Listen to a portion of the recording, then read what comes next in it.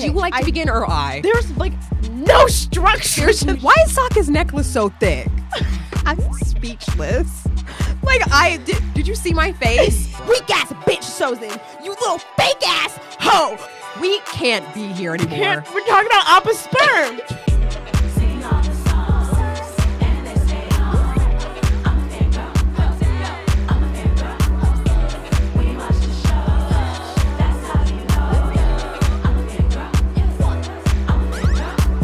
Fangirl Central. Appa, yip yip. And we're fucking live, my brothers. It's about time. I really think that... Wait, I haven't put my headphones on once this entire studio time.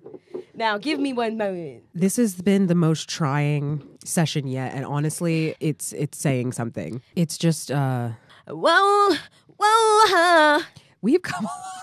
Whoa, yeah, whoa, yeah. We're back to Fangirl Central. Oh, the podcast, and it is 2024. We started this a year ago, and we're back.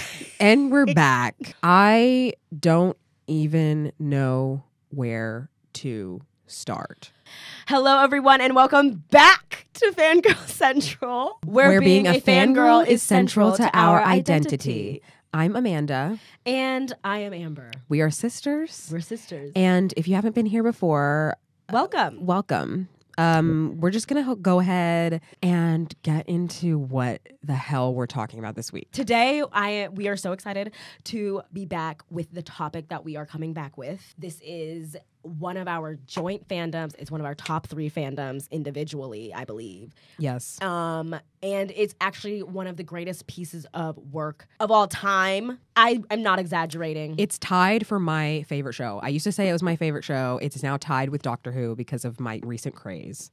But these are my 2 favorite shows. It's turned into my favorite show because I used to say I had it tied with another thing, but this is just my favorite show. It's intense. Like, we have so many notes, it might be a little bit insane. We have notes and we have highlighters. We have notes and highlighters. And you would probably tell from the title of this episode, it is Avatar: The Last Airbender. It's Avatar: The Last Airbender. Should we say the theme song? Okay, wait, hold on. Okay, wait, let me get into it. Me too. 1, 2, 3. Long ago, the 4 nations lived together in harmony. Then, everything changed when the Fire Nation attacked.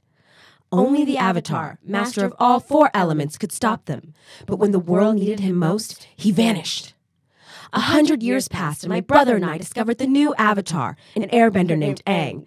And although his airbending skills are great, he has a lot to learn before he's ready to save anyone. Ugh!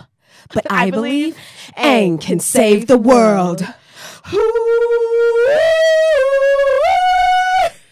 Previously on Avatar. There is nothing in the world that can describe my love for this show. And I'm going to try not to cry during this recording. Listen, sobbing all the way through this rewatch. We rewatched it in 72 hours, and I don't think that either of us have ever watched it that fast. No. We rewatched all 3 seasons in 72 hours. That's like basically 1.5 sittings. It was 2.5 sittings? 2.5 sittings. And it was nuts. But we only watched like literally, I think 5 episodes of the first season the first night. And then we literally watched all of the rest of season 1 and half of season 2 the second day. Yes. And then the hardest part of season 2, and then all of season 3 in one the day. Last day, like, which I think is like it was a the whirlwind. Best episodes of Avatar are like the second half of season 2 into the 3rd season. You just don't, and that's crazy to do. To breathe in those episodes. What I realized is that we have never watched it this fast, and also. We usually, when we're like together and we're like, let's watch an episode of Avatar, it's usually from season 2 or 3. Yeah. And so, yes, season 1 is slow and it's a slow burn and they don't have their bending abilities and they don't know what's going on. And it's like a little slower and not as interesting. But watching the rest of the series with season 1 as the backstory really sinks deep. Yes, it really does. And also watching season 1, just playing that, just watching it at this age and after not seeing it for a while. Like, I guess like 3 years, because I rewatched it in the pandemic, in the quarantine. But me too. Yeah. Watching season 1 and heavily knowing what happens in season 2 and 3, because I pretty much know it like the back of my hand at this point, I was like, this is a lot of plot building, character building, a lot of backstory, and you need it. You need it. You like, need it it. makes it richer. It makes it deeper. And like, I can't believe as a kid when it was on, because we watched it, just for a little backstory, we watched it, we'll get further into it, but we watched it in 2010 when it was on Netflix. Like, we watched it all the way through for the first time that year. But as a kid, I remember watching mostly just like the episodes like 1 through 5, I guess. And then when it was on TV. But then I have a really random memory of Toph. Me too. And so like, literally exactly that. I cannot piece together what I saw as a kid. But I remember a glimpse of Zuko with hair too. I would be like, he has hair now? I remember like as an older kid when it was on like Nicktoon or something, and I was like Zuko and he had hair, and I was like, that's Zuko, because I had such a strange memory of it. Like, that's what I'm saying. Like the episodes we watched from season 1, I just was like, I don't know what's going on. I'm just here because it's on Nickelodeon. And I could not have imagined the story it was about to tell. No, from those years. Because the first 5 episodes are literally like really, really silly. And I was talking about this with my friend Ben, who also loves Avatar. He says he was talking about how silly the first half of season 1 is, like before the storm, and like how it can like deter audiences. But on this watch, I used to think that wholeheartedly. Like, it's too silly. Like, the first 5 episodes annoyed me actively as a child because they were on all the time. Yeah, those were the only ones I saw. 5 episodes. Like, I was like, what is this? And I was like, who are these nothing's people? going on. It's just silly. But now watching it, it's like so obvious that because it's through Aang's perspective, he's a 12-year-old child. All he wants to do is have fun. He literally says, when they go to return to Omashu, he says, we can just ride on this little like mail cart thing, and then I promise we can go to the North Pole. Right. That's the only reason they went to Omashu, and he is trying to avoid going to the North Pole at all costs. The reality of the war has not sunken in, and so it's like, we have to go on that journey with Aang. He is trying to have fun. That's his only goal. Oh, his goal is not to defeat the Fire Lord. Until Roku wakes his ass up. Until he says, and bitch, says, listen here now. Sozin's Comet is coming. You need to focus. You need to settle down. Listen. I know you like the penguins. You're 12. You gotta save the world. Unfortunately, so that's your destiny. Unfortunately, you gotta save the world. He literally, okay. I wanted to respond about the silliness of the episodes. It is silly, but it's also very dark. Okay? Yes. Now, it's also very dark. Like, those first 5 episodes are silly as hell, but so incredibly dark because Aang is out of the iceberg. He is the last airbender. He is just now finding out that he is the last of his people. Katara and Sokka are from a very depraved village where all of the men are gone to war. Yep. Sokka is the oldest boy. He thinks he needs to take care of all of the village, including the adult women. Katara, she can bend a slight percentage, and Sokka thinks that she's kooky for it. Yep. What else? Zuko's all banished from his home. Because his own father scarred him. In the face. Not like the foot or the arm. He blasted or even him in the face. The torso. He blasted his son purpose. on his face. On purpose.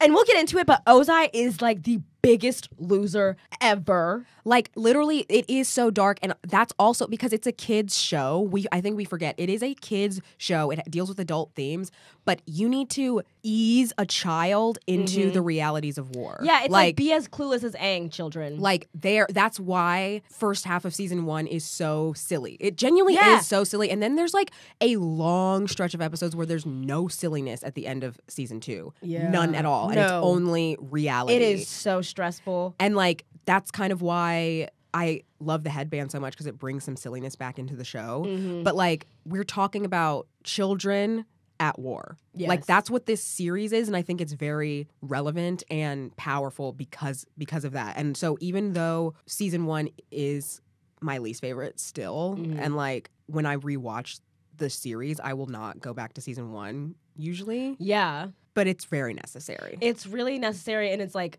very tear-jerking when I guess even if it's the first time you're watching, but like this time I was just crying all over the place. I was like, I would look over and Amber was like just sobbing. Silent stream of tears. Silent sobbing. I cannot speak of the Winter Solstice Part 2. That got me in the chest. I was like, okay, we have a structure here, and are we going to do the structure? Literally, like, I don't even know what to go to first. Like, okay, let's just read our notes. Let's just read our notes. Should we do the story of how we start? Okay, let's do that. So something that irritates me is that every time what people will be like, "What's your favorite show? What's your favorite show?" I'll be like, "Avatar: The Last Airbender," and they're always like, "Oh, I love that show. The movie sucked, didn't it?" And I'm like, that doesn't exist. Why would you? That's not what I'm talking about. No, did I say that? Talking about it. Did I talk about that? That movie. Did I bring it up? Is not what we're talking about. I'm not talking about that. I don't even speak its name. Do not claim the movie. Amber's hat just fell off. But literally, it pisses me off, especially because the only reason we rewatched the entire series was because it was the summer that the movie was coming out. I think that's like probably why they put it on Netflix too. Yes, it had just gotten on Netflix, and the movie was coming out that summer of 2010. And we were like, hey, I remember that show. Yeah, we were like, let's watch the rest of it. Yeah, why don't it's on Netflix? Why don't we just watch all of it? Let's watch all of it. Had we done that together with a show? Like, I don't think we had binged a show together. No, we hadn't. Because Netflix was brand new. Netflix was brand new.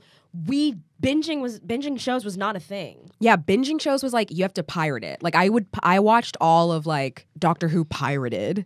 I watched all of Merlin pirated. Sherlock but this is pirated. 2010. Yeah. Okay, see, 2010 it was the summer after 6th grade. It was like streaming. When I say pirated, I wasn't like torrenting or like downloading things. I was like, watch this for free, and I was watching. That's how I was watching like Sherlock, Merlin, Doctor Who, Invader Zim, Danny Phantom. Like I binged all those shows by myself. Okay, before Netflix was like a streaming thing. I was not doing that yet. When did you watch Degrassi? It was 7th grade, and this is the so. summer, What year? Tell me what the year was. That was 2011. Okay, see, I was in my binging. Yeah, it was summer after 8th grade for you. I was still summer after 6th grade, so like I was still like. Yeah, at that point I had binged Danny Phantom and Invader Zim because I was like, oh, like these are childhood shows that I want to get back into, and let me just watch all of them. I think summer 2010 I was like getting into Justin Bieber. So that was like on a different vibe, right? But like this was the first show we together. Ever watched together, because binge together because we grew up watching like obviously all the Disney Channel shows when together they were coming out, but like this is the first show that we were like, let's lock in, sit down, lock in. Is this like one of the first marathons we had, like legitimately? It has to be, because it was summer break. We didn't have anything else to do. We didn't have marathons before on anything, for anything. Sometimes we would watch like 2 Bratz movies in a row, or like whatever, like movies, but it's not like a marathon, but like I feel like that's why it's so significant doubly, because it's both of our favorite shows and the first show that we watched together. Yeah. And like we are as intense about it as the other one. Yes. And like I'm not kidding, locked ourselves in our hot ass playroom with so no hot. AC. We the couldn't AC breathe. Went out every single summer without fail because heat rises, and our playroom was on the second floor. It was so hot up there. This is Memphis, Tennessee in July. Our skin was stuck to the couch, and like we were having like literally naps of just dehydration and Like, why didn't we go downstairs to get some water? We were so glued to the television. We were having a marathon just over and over and over. And even then, I feel like it took us like it took us all summer. No. Yes, it did because we started in like mid-June, and then we didn't finish until middle July. So I guess but that's only because I went to film camp. I mean, I went to dance camp. Okay. It took us in total probably 2 weeks. Okay. That makes sense. But now listen, this was before Comic-Con. Yeah. Isn't that crazy? We're talking about summers before Comic-Con, which I feel like we haven't really talked about on this podcast. Anyways. Yeah. Like, this was pre-Comic-Con, so it was kind of like fangirls before we knew what we were doing. I mean, but like that's just our entire lives. That's like true. Every single thing we've ever done is fangirl. Disney Channel. We've talked about Disney Channel on here. Like, that was before Comic-Con. And so was Britney so Spears. stupid. Like, right. Literally everything. Everything. Comic-Con just like, we were like, wait. This is a hub. Minute. We this found is a hub? We found a brick and mortar. Wait a minute. What do you mean? I can do this in public? Yeah. With other people? But okay, so we watched it all that summer. We were like hot, baking hot. in the heat. At one point, Amber fell asleep and I watched The Blue Spirit without you. Mm-hmm. And then you woke up and I was like, you need to watch this. Yeah. And then you rewatched it. And I'm pretty sure that happened on this one too, that you fell asleep during The Blue Spirit. I did. And I'll talk about that. Because why is that the one? It's a very important episode. But in one sitting, by that point, it's all at night. It was just after a storm. I'm tired. You know, it was heavy. Like, I feel like it was like you're purging a lot of emotion. Like, I'm pretty sure you sobbed during the storm. Like, I would look over and Amber, like, more often than not, Amber was sobbing. I didn't sob until everything was just hitting after really hard. the viewing. Right. Like, Amanda, literally after the viewing, y'all, okay, and this is just jumping ahead, but after we binged this entire series, the next day we decided to watch the origin of the Avatar, like from Legend of Korra, the beginnings, part 1 and part 2 from I think season 2 of Legend of Korra. Season 2, the Spirit World one. Something happened and you just started sobbing. No, what this is what triggered me is Amber. Oh, it was me? Yes, it was you. Because when Rava, the like spirit of light, and energy and order and whatever, when Rava's like, I need to hold the other elements for you because you can't hold them all. Amber literally was like, oh, so Rava, after they fuse together, is the Avatar spirit holding the power from life to life. And that's why they have to master it. They have to master it and unlock it. It's always there. It was always there. In every single part. It's like Rava's holding it for literally every single life. Like they are all one because Rava is there. And when Aang like unlocks the fire bending and he does that big fire blast, it was like he could always do it. And then burst into tears. And then I just burst into tears after you said that because I was like, isn't that just something, such a metaphor for generational wisdom? Like the way that people, I've said this to a lot of my friends, like the way that other people believe in reincarnation. Like I don't necessarily believe in reincarnation. Like when I die, I will reincarnate. But I do believe in on that same line, the power of generational wisdom. And like in the same way you carry the generational trauma of your ancestors, you also carry their wisdom. So when they learn something, they are setting it up for you. Yes, like the next generation might not get everything right as we are not getting everything right versus the past generation, but we did learn something. And also it's like, it was all like, there's something so powerful and like, it was always yours. Yeah. You were reaching for it, and you wanted it to be yours. You didn't have to reach for it. It was always in you. Like, that's why I'm obsessed with the Avatar, like as a concept. Yes. I love the Avatar. I will go hard for the Avatar. I'm an Avatar fangirl. Yeah. I'm one of them girls on Kyoshi Island that would be running after Aang. I'm one of them girls that would be screaming over Aang. Oh my gosh. Speaking of, the Kyoshi girls are Avatar fangirls, but also I never noticed this because we always skip Appa's Lost Days, another time that I was sobbing in this watch, but we always skip Appa's Lost Days because who wants to see Appa lost? I cannot deal with sad animals. Yeah, no, it's actually incredibly sad. He's just a giant sad cat. So sad. Curling up in a ball, and I don't like it. Anyways, we skipped that episode, but then in this watch, I noticed that Azula was like, Avatar fangirls. What are you? Avatar's fangirl. And it's because they have fans, and Tylee's like, I get it. And I'm like, oh, you bitch. Ow! Azula infuriates me. That infuriates me. Azula and Ozai are two of the most infuriating characters on this thing. I will say, Ozai is a loser, but I just unfortunately can't call Azula a loser. She's not. She is not a great person, and she has a lot of flaws. But she is intelligent.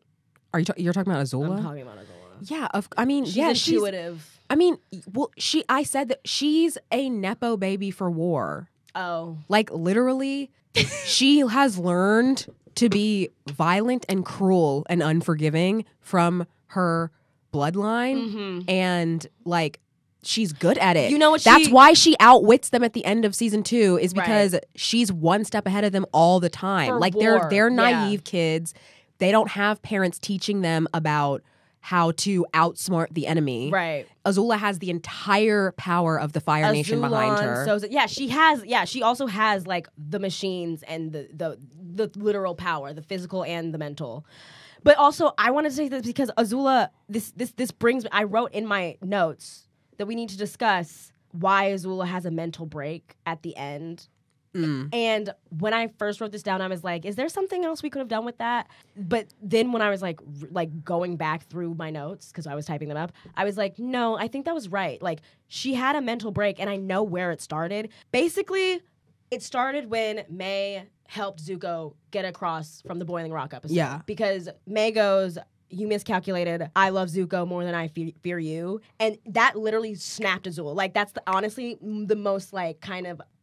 unhinged I've heard her voice sound, unwavering. She's like, no, you miscalculated, and like literally kind of like snapped a little. And it's because she has always valued fear over love. Like, she's like, I cannot prove anyone in this world loves me, but I know that they fear me, and so she thinks that is like more powerful than love. Yeah. And then she's like, no, I just lost because someone loves someone so much. And so that was the beginning of her downfall. It was the beginning of her downfall. She was like, wait. She locked him up. She locked both May and Ty Lee up. But, like, so May and Ty Lee have each other.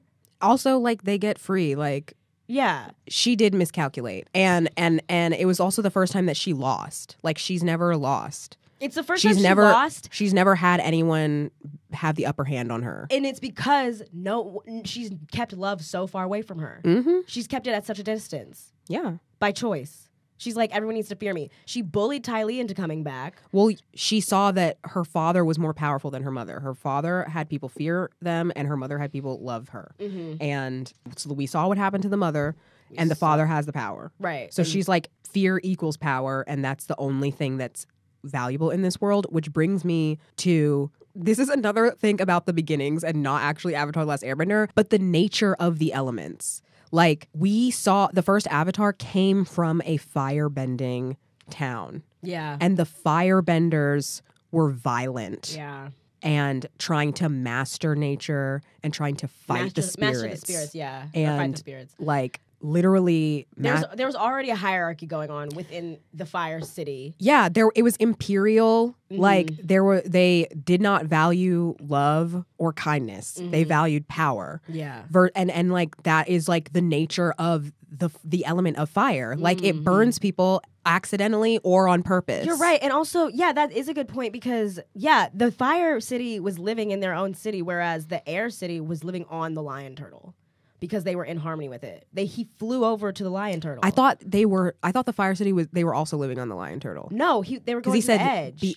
They were going to the edge, and he was sitting in that ditch. See, now I'm confused about the orientation because if you look at that Lion Turtle, there's a city on its back. And he said, "You will never be in this city again." So were they hopping I think they left. Yeah, they got off of him. Oh. I don't know. Look, the thing is, though, that then air nomads were living in harmony with the spirits. The air nomads, they didn't need to learn that. No, they didn't need to fight them either. Yeah, yeah. But okay, yes. So, yeah, there were already some issues within the fire line. But also, I do want to talk about how fire is not destructive in violence all the time. It's like passion and heart. Yeah, absolutely. And I don't know who. I think life. And I think the dragons knew that. The people who got their fire from the Lion Turtle were not really like taught the way of the dragon because they were animals. Yeah, they were animals. They were not in harmony with animals. And I just want to tie it back to Azula, who does fear over love, and Zuko, the weak one, like his mother, the weak one, has so much heart and allegiance. And while the majority of the show it's misguided and he has no idea who to give it to, he's ready to give it to someone, and he's ready to just he wants to fight for something. Yeah, like for something, not against. And I think it's something to say that the first Avatar was a firebender ever. The first Avatar ever was a firebender and was the first firebender ever. Was he wasn't the first firebender. Yes. Well, they all got fire. They all got fire, but they all gave it back. Right. So he was and like, then let he me was the keep first it. one. He was the first one. Remember they said, look, the way that he uses the fire, it's like an extension of his body. He was the first firebender. And he was the first one that knew how to use it in harmony with himself and with nature and the spirits. Yeah. And so there's something to say about how it's not just black and white. It's not like the Avatar versus the Fire Nation. No, we have to all be in harmony together. And the Fire Nation has been outside of the harmony. Yes. Because they think that the other three are irrelevant. They think that they're... It's a lot of power. And that they're superior. And it's Sozin's fault. It's... It's literally Sozin's fault. I know It's Sozin's not the first one to think like this, but where we are in the show, it's all Sozin's fault because he saw that chance to not save his best friend so that he could just conquer all the other elements, which is honestly insane because what do you need that for? Right. What do you need that for? Like none of them... You were having a fine little city you were ruling over already. The whole point is that they each balance each other out. Like there's no element, there's no one element that can like rule the other elements. I wonder what would have happened if they did rebirth the world as the Phoenix or whatever. Like, that doesn't even sound right or safe because you saw what happened when they killed the moon. When Zhao killed the moon. Like, Zhao killed that the moon, was and that was like absolutely insane. And also, we are probably going to end up jumping around and like cutting these in two because like we're gonna be talking about general topics about the series and then go individually like season by season because there's just too much to cover. Yeah. And like hopefully this is entertaining to listen to. Yeah, I'm already like overwhelmed. But me too. Like it just okay. Oh, I want to say this. Why is Sokka's necklace so thick? This time Amber said it. You kept saying things that I was thinking. Yeah. Like Amber's like, I don't notice that Sokka's necklace was that thick. Yeah. It's so thick, y'all. It's like it takes up almost his entire almost neck. His whole neck. It's crazy. But I mean, I guess I just thought it was part of his shirt. But I knew he was wearing a necklace, so I don't know what it is. And on that, Sokka talks about manliness and men and being a man and other men all the time. All the time. He's obsessed with obsessed with it. And I understand he was the only man of age in his tribe. His dad left. He has daddy issues. But I said to Amber, I said, what if Sokka were gay? Now, I want to clarify. I'm going to clarify. What if Sokka were gay and what if they made him gay in the live action? Would you be upset? And do you think other people would be upset? And why? Okay, I think people would be upset because we live in a world. But when she asked me this, I was like, I really wanted to be like, no, but I knew that if I were on a lie detector test, it would be like, you're lying. Because... No, you wouldn't be upset. Yeah, because I wouldn't be upset that he were gay. Like, that was not, like, it wasn't about the sexuality thing. It was about, I don't want to sacrifice the love between him and Kyoshi. And you mean Suki? Yeah, what the fuck?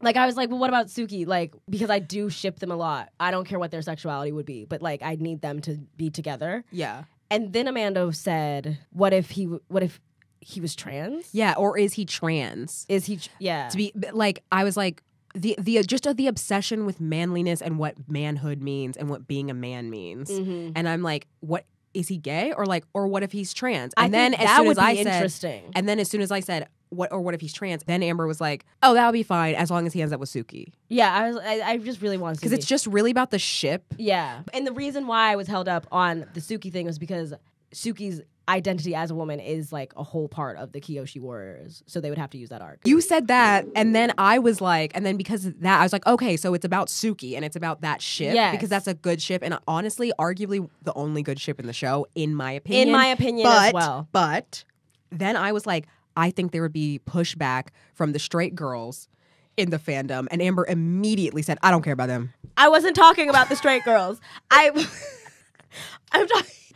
Yes, exactly, because that question isn't even for them. No. And that's what I meant by, like, of course people will be mad. That's why it's not even a consideration. That's why my madness wasn't even over anything like that, any type of phobia. It was because I was thinking very critically, actually. And that's not, and I didn't say why I thought people would be mad, because I wanted to get your straight opinion. You're not your not heterosexual opinion, your straightforward opinion. Oh, I was like, what, girl? Yes. But yeah, I think that would be great, honestly, because that's very interesting. I think that's if Sokka were gay or trans or trans? If Sokka were queer in whatever way, ended up with Suki still. Yeah. It would be interesting. The arc that they have is the most interesting romantic arc of the series. And I think the only good one. Yes.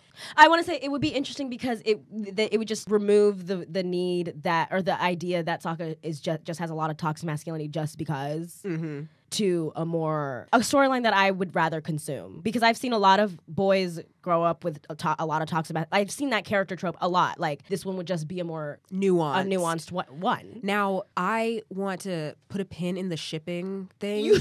To ask you, because I know you haven't, I don't think you've seen this because you're just not like in the crazy Twitter fandom spaces, which I advise against.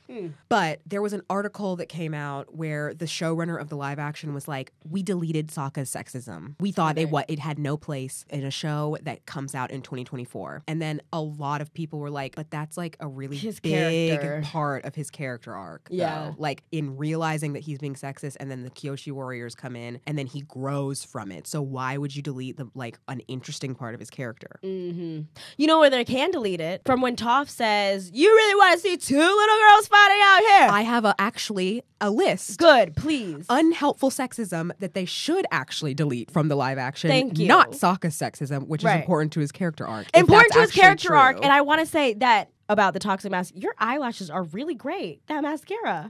It's and bleep that because they did not pay me to say that. Or it's helpful. Should I not gatekeep? It's long comb. It's long comb. But I want to say, me saying, I don't even know what the fuck I just said. You said that. But me saying that it's a tired trope. Me saying that it's a tired trope does not negate that it is important to Sokka's growth as a character. Yeah. Like, he does become less sexist by the end of the show, and I think that is because he is more world traveled, literally, and his mind. Therefore, you have to keep it in the his live mind action. opens a lot from being a world traveler too, not just about sexism, also about water magic and spirit stuff. Although not that much. He's not like, that much. "Oh, you're the Avatar. It doesn't count with you." I'm like, bro, bending is science. It's true and it happens. The spirit world exists. Yeah. But anyway, I also don't want to get too mad about them deleting his sexism before we even see anything. Yeah. Because I one of my pet peeves about fandom stuff is that they release so much before we've even seen it, and then everyone gets mad over something. Like, people got mad over the first picture of Ryan Gosling as Ken. Right. People get so mad about everything on Doctor Who. You haven't seen the rest of the lore and the concept. Like, yet. we haven't seen it. I want to give them the benefit of the doubt. However, if they do just completely delete the sexism, there is a lack of potential for his character. Anyway, unhelpful sexism that they actually should delete, not Sokka's sexism, which is important to his character arc. May in The Fortune Teller calling Katara floozy. Yes. Amber's mouth dropped open. I just forgot that. I was waiting for it. I forgot that happened. She said, "Take care." I was waiting for it. Floozy. I was like, girl, you ain't get about it to together. Go nowhere. First you don't know, flying off. You got a lot of children that you could fall in love with in that. Me saying this, and I would have felt the exact same way if I was 12. About somebody that I liked. Oh. Say Joe Jonas flies in and I want to Let's marry him. Not. And like Sophie Turner, and he flies off with Sophie Turner, floozy. Yeah. 12 years old, Amanda. Probably. Oh, yeah. Absolutely. Not out loud, though. No. But anyway, my other one, Uncle Iroh, with everything about June. Uncle Iroh in June was disgusing. And it's so out of character. Yeah. I think it's out of character. It is out of character. Have some sense. He literally, she shows up and he goes, very impressed. Ew, it was gross. It was gross. And then Zuko goes, I didn't see you get hit with a shoe, Uncle. And he's literally like, shh.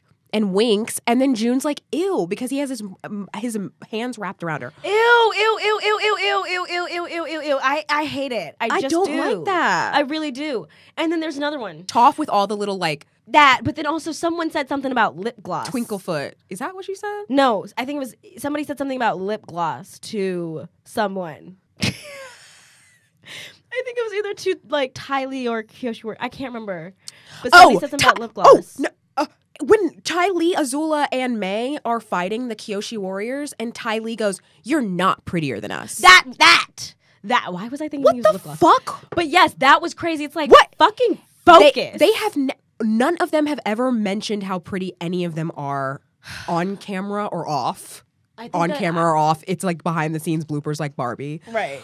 It literally, that was so unnecessary. You're not prettier than we are. And it's like also for you to say that to a Kyoshi warrior, you sound dumb. You sound dumb as hell, girl. Like, are you kidding? that's Beautiful literally women. not what they're concerned about. That's not what they're concerned about. They're trying to fight. All. This is not. Kyoshi said, "Fuck that man. You're dead." Mm-hmm. Kyoshi is a lesbian. Kyoshi is lesbian. They were trying to Ancestry.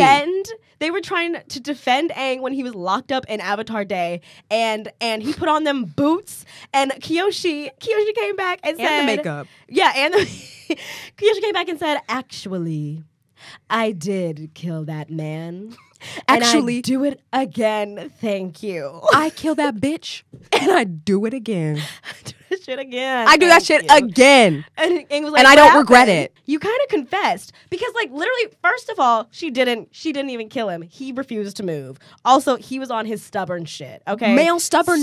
So he can stay on Once the edge again. of the cliff and he can fall down. He can fall No down one gives a fuck every about you, day. sir. And What was she'd his do name? it again. Groundhog Day, she'd do it every day. Yeah, come on now. And okay, Come but on now. That's so directly related to my next point, which is the it's Twinklefoot, Twinkle right? toes. Twinkle toes. I was like, what is Twinklefoot? Twinkle toes. That doesn't sound right at all. I could get with it, her saying twinkle toes, Toph, and like, two little girls out here. I could get with it if it was ever addressed. Like, If she had an arc as if well. she had an arc as well in like stopping that internal misogyny. Mm-hmm. However, She doesn't. she doesn't, but on a positive note, Aang, it literally never bothers Aang. No, yes. Aang never takes it as an insult. Yeah. He does not care. Aang doesn't give a fuck. I'm looking at him on your shirt and he's just like... He doesn't give a fuck, and which is why I turned to Amber and I said, is Aang non-binary? And I think that also could be a take. Because sometimes Katara's like, sometimes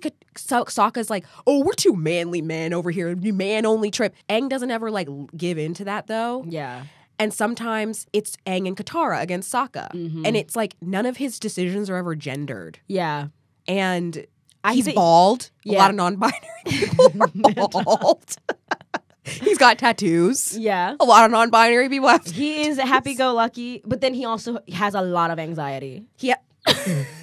I'm speechless. Like, did you see my face? I feel like my face was like Zuko after Aang goes, I don't care what people say about you. You're really smart. And he's like, but the only thing against that point is that he was mad that a grown woman was playing him in Ember Island Players. Yeah, I was going to say there are some moments where he does get with Sokka and act like an idiot man. But I like that he gets with Sokka and acts like an idiot man sometimes. And I also like that he's dainty and feminine I guess he hasn't done with anything Katara. pointed as an idiot man. Exactly. Like, I like that he, with the hair, with like Appa's hair shedding and like, and then Toph like comes in. So it's showing that like cis women can also have masculinity. Yes. I think watching this show, and with a lot of shows, you can definitely find your representation in there. Absolutely. With what's given. Because some shows you can't. Some shows there's just no room. All of the characters are hardcore straight and you cannot extend your imagination to find it enjoyable at all. But I feel like maybe that's why at least I gravitate to like fantasy sci-fi because it's already a little bit outside of this world, so it's not normal in air quotes. Like it can't be normie. Yeah. Or kind of like it can be,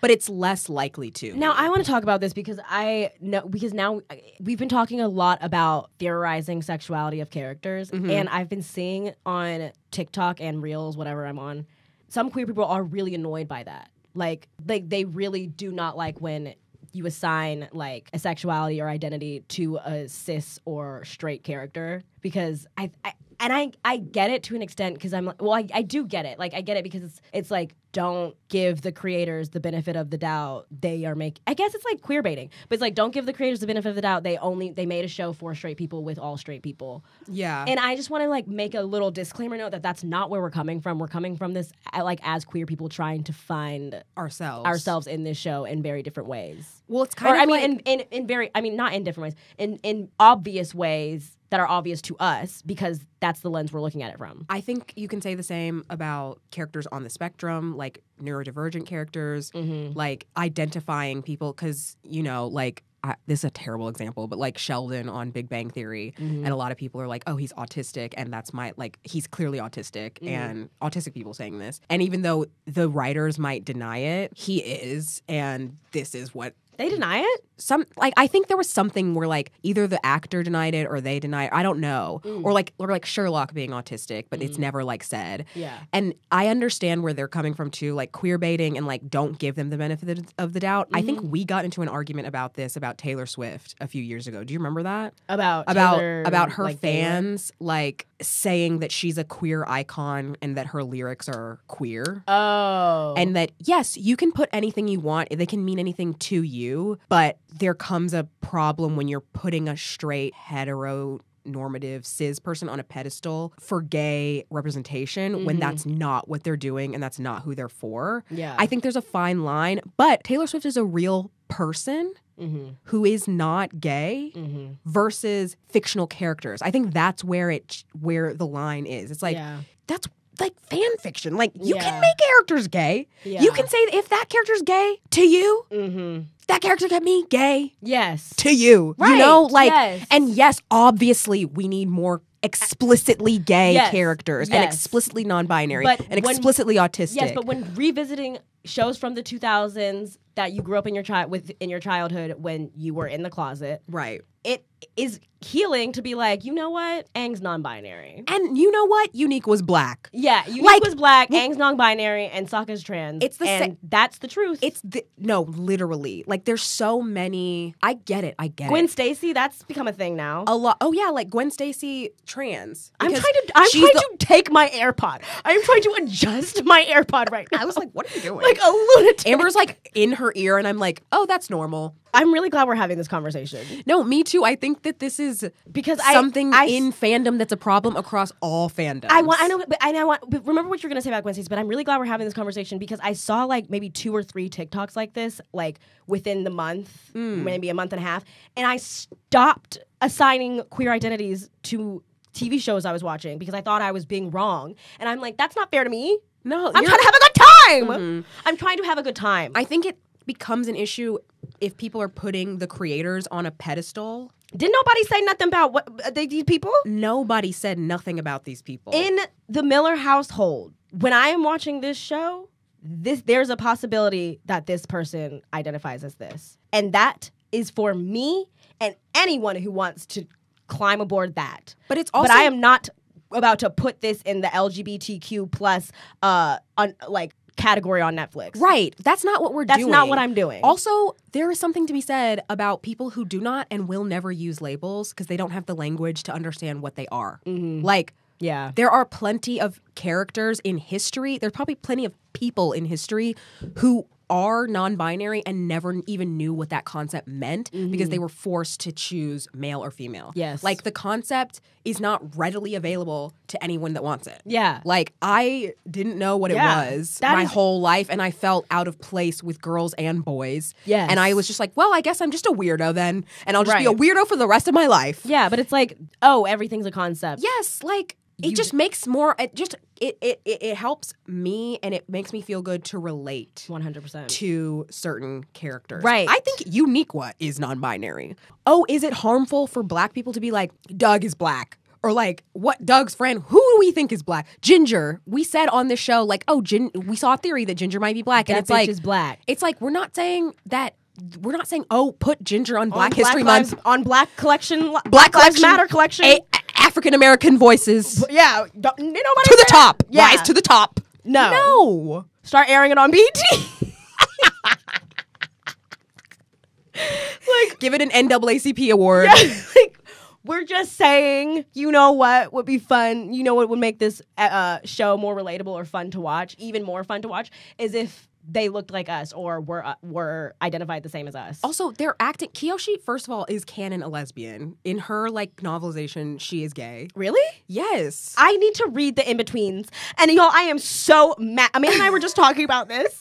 We were like, why haven't we read the content post on the books, in the comic books, everywhere? Because after watching this, we were like fiending. We were like, we need to see what they're up to. And we don't need to see them in flashbacks from Legend of Korra. We need to see what they're up to directly after. This is directly after. It picks up. There's scenes from Sozin's Comet in The Promise. I read that one a while ago, and for some reason just stopped because I read half of this giant ass book that's on the table. It's the whole Promise last night. I read half of it last night. I couldn't put it down. I need it. I need to get into the lore. I'm you know serious. why we didn't? Why? It's because you said in 2011, I think, or whenever this came, right when it came out, you said, I tried to read it and I had to put it down when Aang and Katara called each other sweetie. And I remember that my entire life, and I started reading this, and they hadn't until about page 40. And when they did, I did have to put it down. And then right after, Sokka goes, ew! And I'm like, thank God for Sokka. Sokka makes the most sense sometimes. Thank God for Sokka. Sometimes makes the most sense. And I actually wrote it. Because wrote this. No, listen, I said, it's always hilarious when he's the one with the most sense. It's hilarious. It's because it's hilarious when the clown is the straight man. You know? Yes. It's like Sokka's actually very smart. He has great plans and is very logical. He's very smart. He's just ridiculous at times. But I want that is disgusting, and it's so disgusting. No, it's actually I'm vomiting. Amanda and I do not ship Aang and Katara. No, we do not ship Katang. This is a Katang hate podcast. Hate cast. Listen, Katang hate Katang cast. Hate cast. Katang hate cast. Katang stink cast. Katang is borderline incest cast because that is his mother. That is his mother. Okay, it is. She literally treats him like a son. She's like, or a little brother. Every single interaction except for the 2 times they kiss is a mother to son interaction. Mother. Like I don't have time for it. Mother, like nurturing, like caring, like mothering him where he'd never had a mother, telling him what to do, guiding him, helping grounding him. Yeah, literally. His anchor, which is a Teen Wolf term, which I is because the love of Scott's life, but I'm talking about like Scott and Allison either. I'll say it. I know, right? But we're not talking about that. And when we do get to Teen Wolf, we have a lot of fucking words for you, Jeff Davis. Oh no, we're gonna have to rewatch Teen Wolf. Talk about a gay creator with no gay representation. Talk about a gay creator with no gay representation. Talk about that. We can talk about that. I've gone under the table. Okay, we cannot talk about that right now. I just realized that we have to binge watch all of Teen I've Wolf. been spitting. I don't want to do it. I've been spitting. I'm so mad. Okay. Hate cast. All right. Hate cast. Katara and Aang hate cast. Hate Katara and Aang hate cast. Katara and Aang hate cast. Okay. Would you like to begin or I? There's no structure. There's no end. No, okay, there's no structure. But we have to keep talking about the shipping because this is a real reason why I was never active in the Avatar The Last Airbender fandom. Because there's no one to ship. The shipping was the biggest voices. The shipping, I feel like, is always the biggest voices. The horniest people are the loudest. I just don't think any of the ships on this show are interesting. It's not only that I hate Katang because of how motherly Katara is throughout him the entire series. There's never one moment that she looks at him in anything other than a maternal or old elderly sister way. Like, she's never attracted to him. But the opposite ship, Zutara, is not interesting to me either. The only thing that's interesting about it is enemies to lovers. Yeah. But it's like, I still don't want, you had made the great point of it's still not a thing that you want because Zuko's morals are more complex than Katara's. Katara's is just kind of we can't do that, that's wrong. Right, Katara and Aang both have the same right and wrong morals. Yeah, they're the same person almost. It's there's no push and pull that you want in an interesting romantic ship. It's just not engaging. It's not engaging. It isn't engaging. Like, Sokka and Suki is engaging. It is. It's cute. It's a little combative. It's like jokey. They're so cute. Don't even get me started on them and Sozin's comment. Like, they're just so cute. They work well together. Island players are cute. Like, they started out as enemies. Sokka did not respect her. Yeah. She literally got him to get over himself. She's the coolest person. She's in the world. She's one of the coolest people in the world. And I'm only saying one of them because I remember that Toph was in the show. Toph is literally, I think, the coolest person.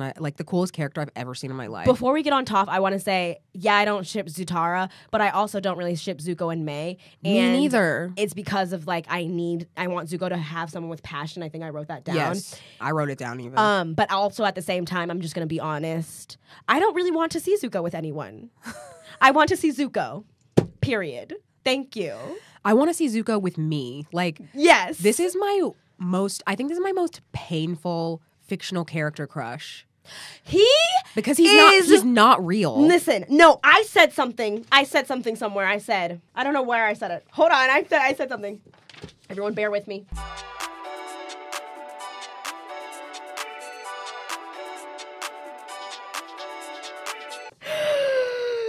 I said, him in The Earth King, the episode after he releases Appa and he has his little meltdown, like he literally like gets sick. He gets physically ill because his body is shifting in energy and like doing the right thing and like his destiny is changing. His body is so confused. But like, anyways, I said in that episode, that is when I had to say out loud during this rewatch, I said, Zuko is hot, because I was holding my tongue because he is hot in a lot of other like parts of season 2. But this episode, I was like, okay. I just had to say that. I was like, okay.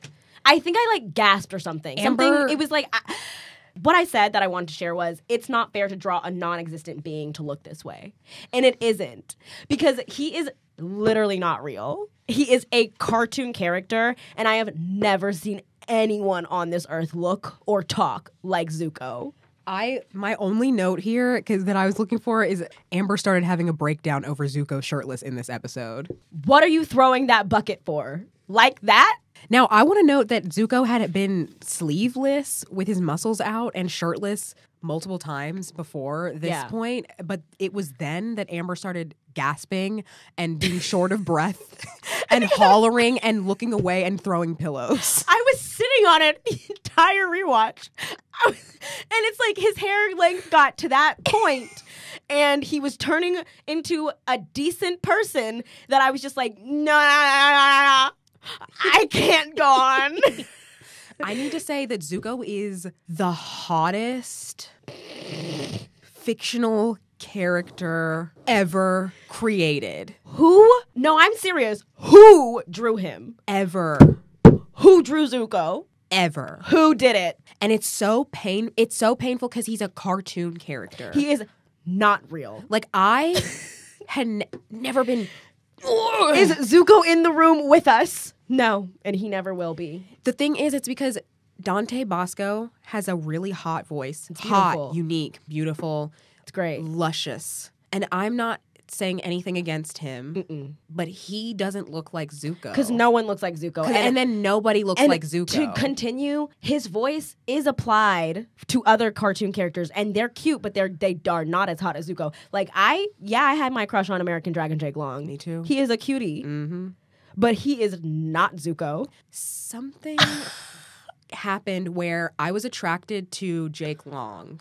And then there was one time where Jake Long was on, and then I flipped the channel and Avatar was on, and Zuko, it was season 1, Zuko, bald ponytail. Mm-hmm. I know what you're about to say. And I said, he's freaking me out.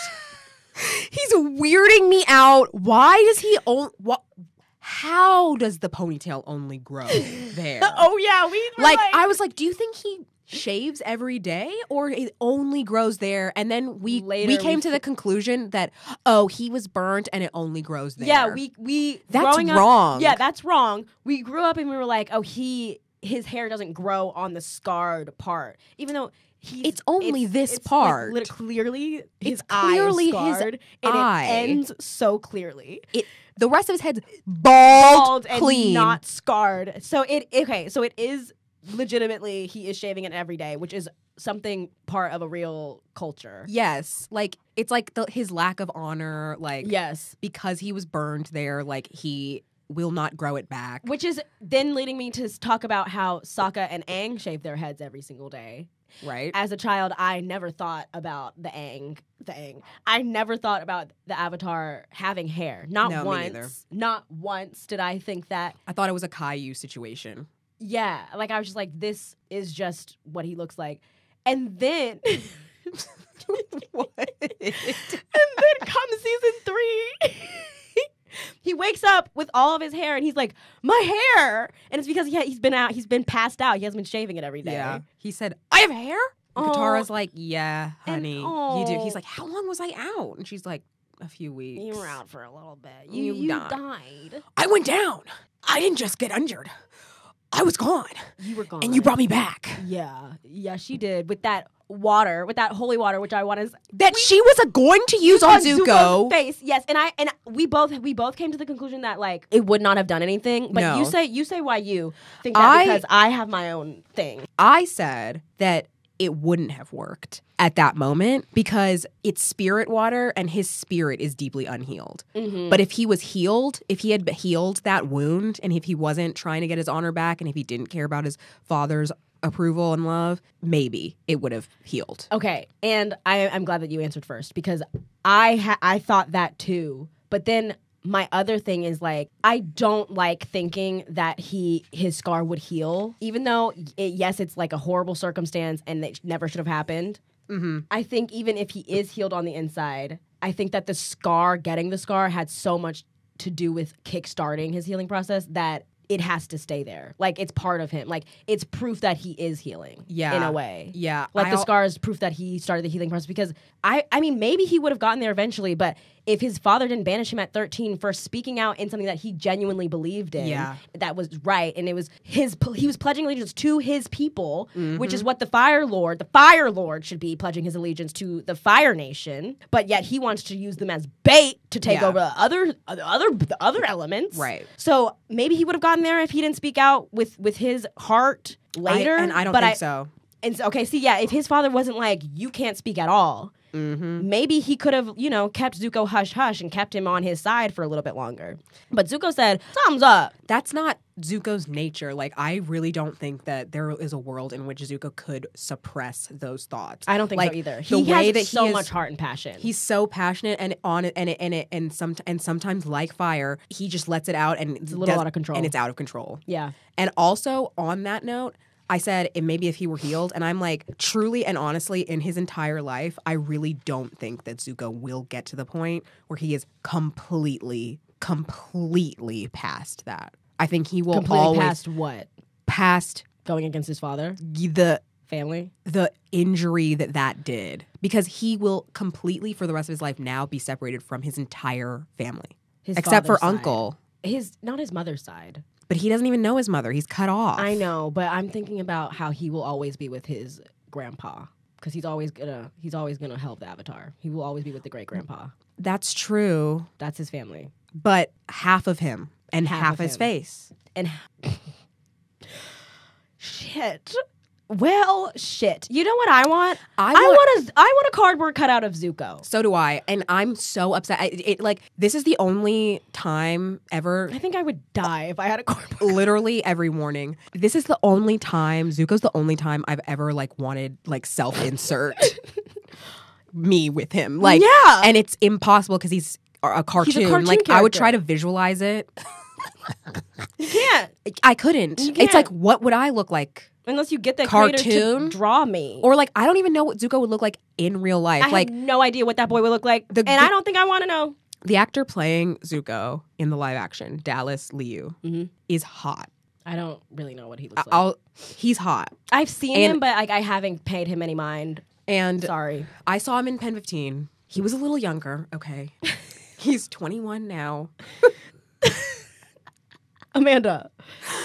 He's hot. That's all I will say. Okay. And I have not seen him as Zuko, but I just don't even know how to picture Zuko in live action. You know, like I can't. what does Zuko look like as a real person? I don't know. It's like a vibe. It's like I Lord to God don't know. I mean, so clearly he would be Japanese. Okay. That's all we got. That's all we got, though. Because I don't know what his build would look like. I don't know how his hair would fall in his face correctly. And I don't know what that scar would look like. It's almost as if like I would need to see if a person came across and the only way to describe their vibe would be like Zuko. But I have never met someone like that. I would fall to my knees if someone came across and the only way I was like, if someone walked past me and the only thought that came to mind was that guy looks like Zuko, I would fall down.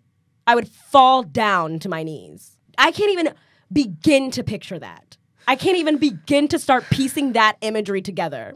What I wanted to say was about Zuko. He has always had heart, and he's always pledged allegiance to the Fire Nation, which I've already said. But like, yeah, he can't control it sometimes because he said to Zhao was like, "You have no respect," and me talking like you have no respect.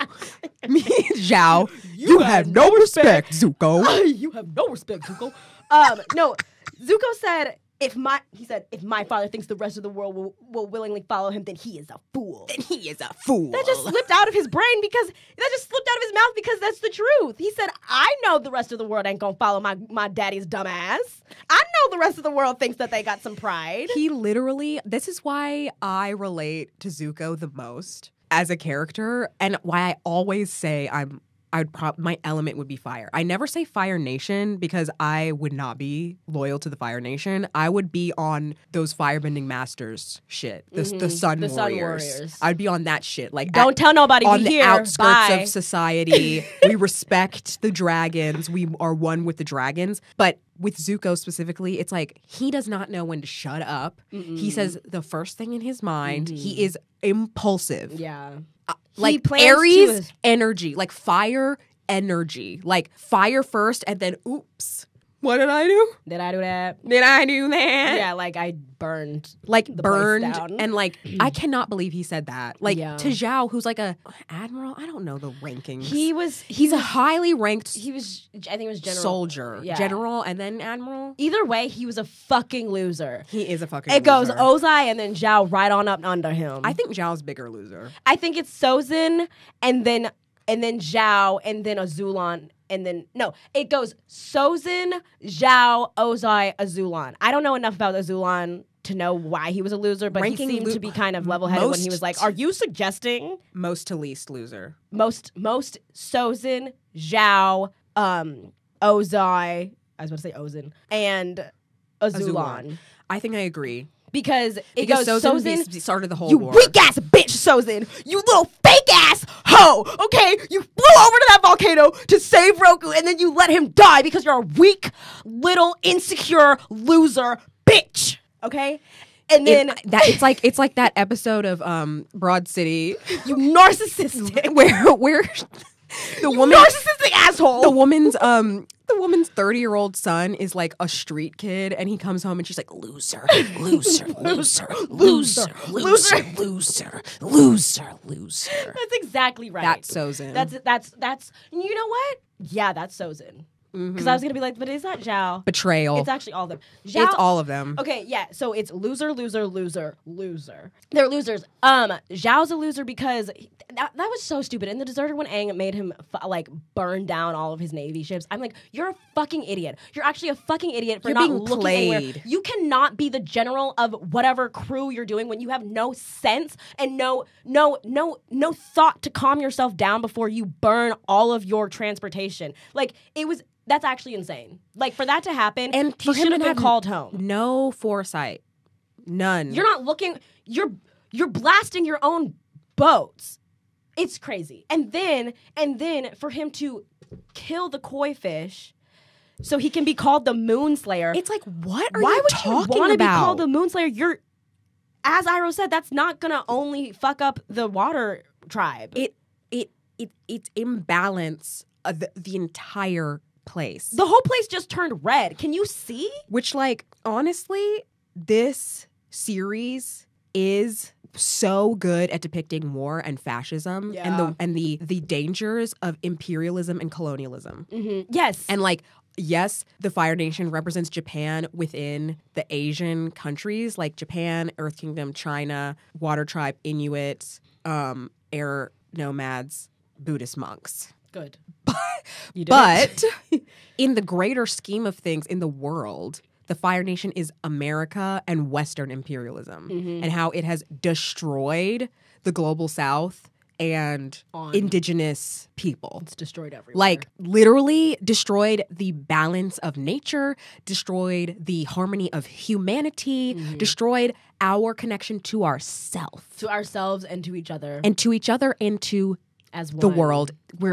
The illusion is that we're separate. We are not separate. We are the same. We are all part. And that's on the swamp. That's on the swamp. And I just want to note that, like, a lot of times people, when there are genocides happening, like the one that is happening against the Palestinian people by Western imperialism, when genocides are happening, people want to be like, you want to fight for the little people in the movies, but why don't you in real life? And they always point to Harry Potter. And I'm like, I just think Avatar's a better representation. Avatar is a better It's more representation. complex. It's smarter. It hits harder. Like, the metaphors are more... The metaphors are very, like, okay, the metaphors are they hit hard, closer to home. Yes. They do. Because... They're richer. They're like... I mean, even in Jet, when Sokka was like... Sokka, who was very much so like, oh, you're a firebender, get out of my face. Oh, you're a firebender, you're automatically evil. Right. Jet is when we saw Sokka, and kind of, I guess it was like helping the audience get to know, like, the Fire Nation is in rule, but there are also civilians within the Fire Nation, Right, who are not playing that part in the war. No, right. At all. Like, they are very much civilians. Exactly. And which is why it's also important to have an entire season within the Fire Nation in season 3. Exactly. Yeah, you see all the Fire Nation kids going to schools. Like, you see everything. You see them being indoctrinated. Yeah. But you also see that they're just civilians as well. Yeah, they're standing up saying the pledge to the Fire Lord the same way we stood up and said the Pledge of Allegiance. And then also, yes, conquering land is very parallel. Because I was going to bring up Iroh. He was raised to go to war, and he really wanted to conquer Ba Sing Se for the Fire Nation. Yeah. And then he said, you know, what I realized is I need to take it back from the Fire Nation. Like, my destiny was to take Ba Sing Se, but it was to take it back. Because you can't just go around conquering places at, like, their little pins to put on a sash. Right. Okay, that's not what this is. Right. It throws the world off balance. Yes, like, that's not yours. That's not yours. Literally, like, Zhao says in Blue Spirit, we're gonna burn Ba Sing Se to the ground. Sorry, but, like, IDF soldiers have said the exact same thing about Gaza. No, I think also, I'm just gonna say, I think that's also another reason why there were more waterworks in this viewing, because it was like a little too parallel.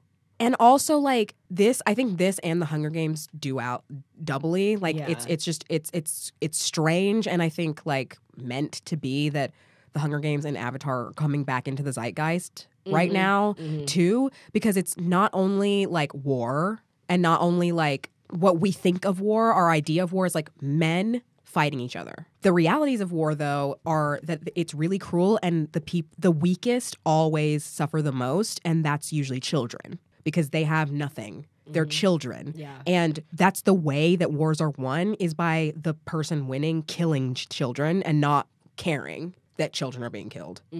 Like in the Hunger Games, and it's like heightened in the Hunger Games, so it's like, yeah, children are being killed. You're kind of like desensitized to it. Yeah. But then in Avatar, it's like, oh, these are grown adults killing children and aiming to kill these children. Yeah. Like, they don't care. Yeah.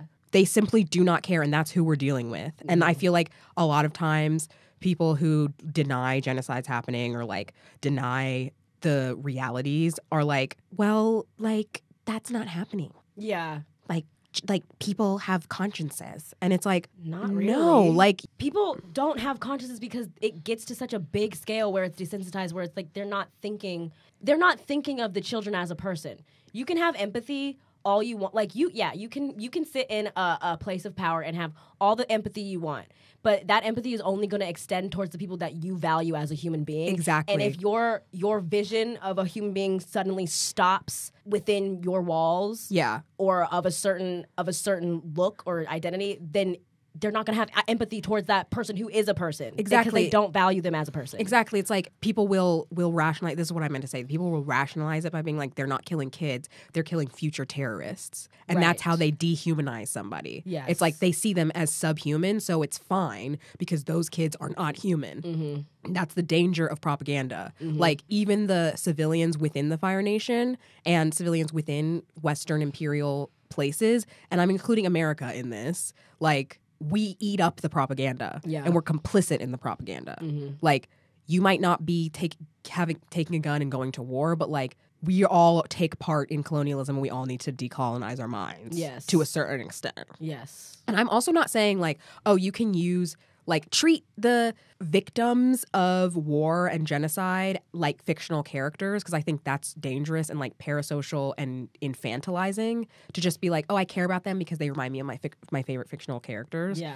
Which is, I've seen a lot of people kind of doing. I'm not saying that. I'm just saying that stories and storytelling are very useful tools to learn and like understand the world. That's why we tell stories, and that's why we ingest stories. Yes, to have history not repeat itself. Also, stories are based off of something at all, like always. They're always based off of something. Yeah.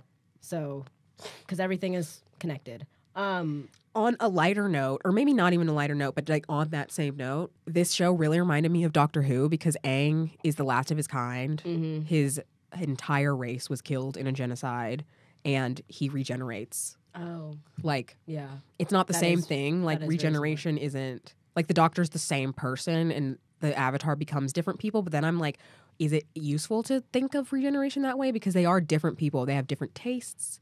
They have different personalities slightly. They just have all the same memories. But I think it's cool. Aang doesn't. I know. But, like, that he has access to them, you know? Yeah. He has access to those lifetimes. Yeah, because Kyoshi came back and said, I did it. But, okay, yes.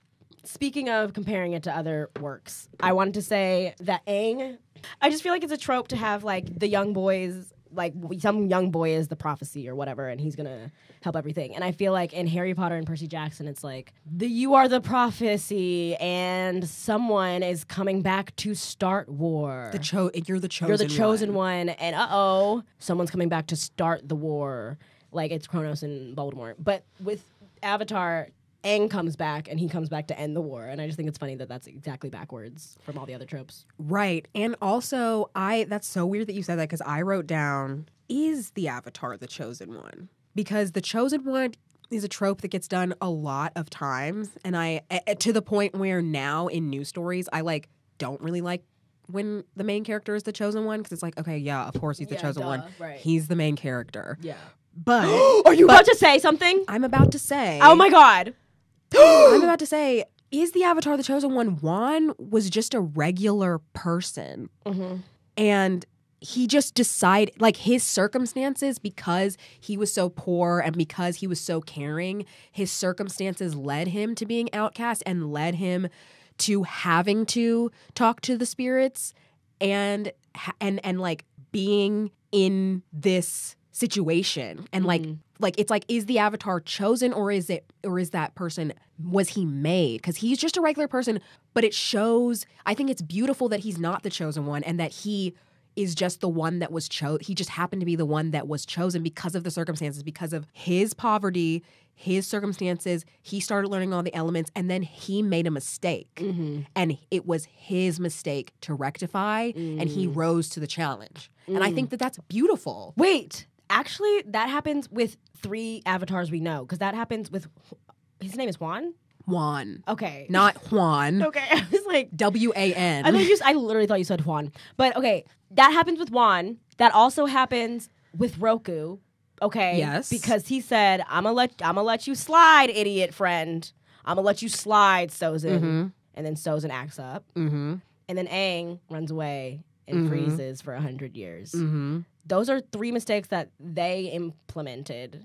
And I think that they had to rectify. It's showing how human nature is. Like they are still humans. They're not above everybody else, and they're not chosen above everybody else. It's not Avatar supremacy. He was not the chosen one. He was just the guy that, because of his circumstances, had to survive in the wilds, had to convene with the spirits, had to become the bridge, the world. He had to become the bridge, world because he was he acted up. He acted up, and then he also learned the most before everyone else. And so he was like, oh, I see it. Yeah, it's like, it's a normal guy, but because Rava is with them, they're learning more about like spirituality and like how all of the elements are connected, that they need to translate that to the other humans who do not have Rava. And also fused with them.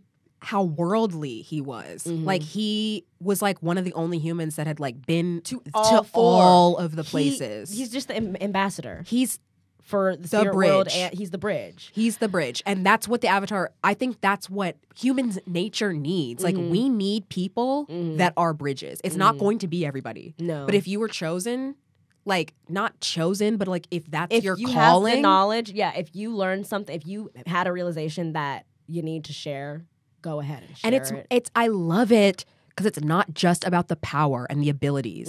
It's not just about like having great power. Yeah. With great power comes great responsibility. But it's also like with great emotional intelligence comes great responsibility. Yes. Like he said, well, I'll do it because I know spirits and I know people. Yes, I know spirits and I know people. With great emotional intelligence comes great responsibility. And Aang said, none of you are understanding why I'm so stressed. I am not going to take this man's life.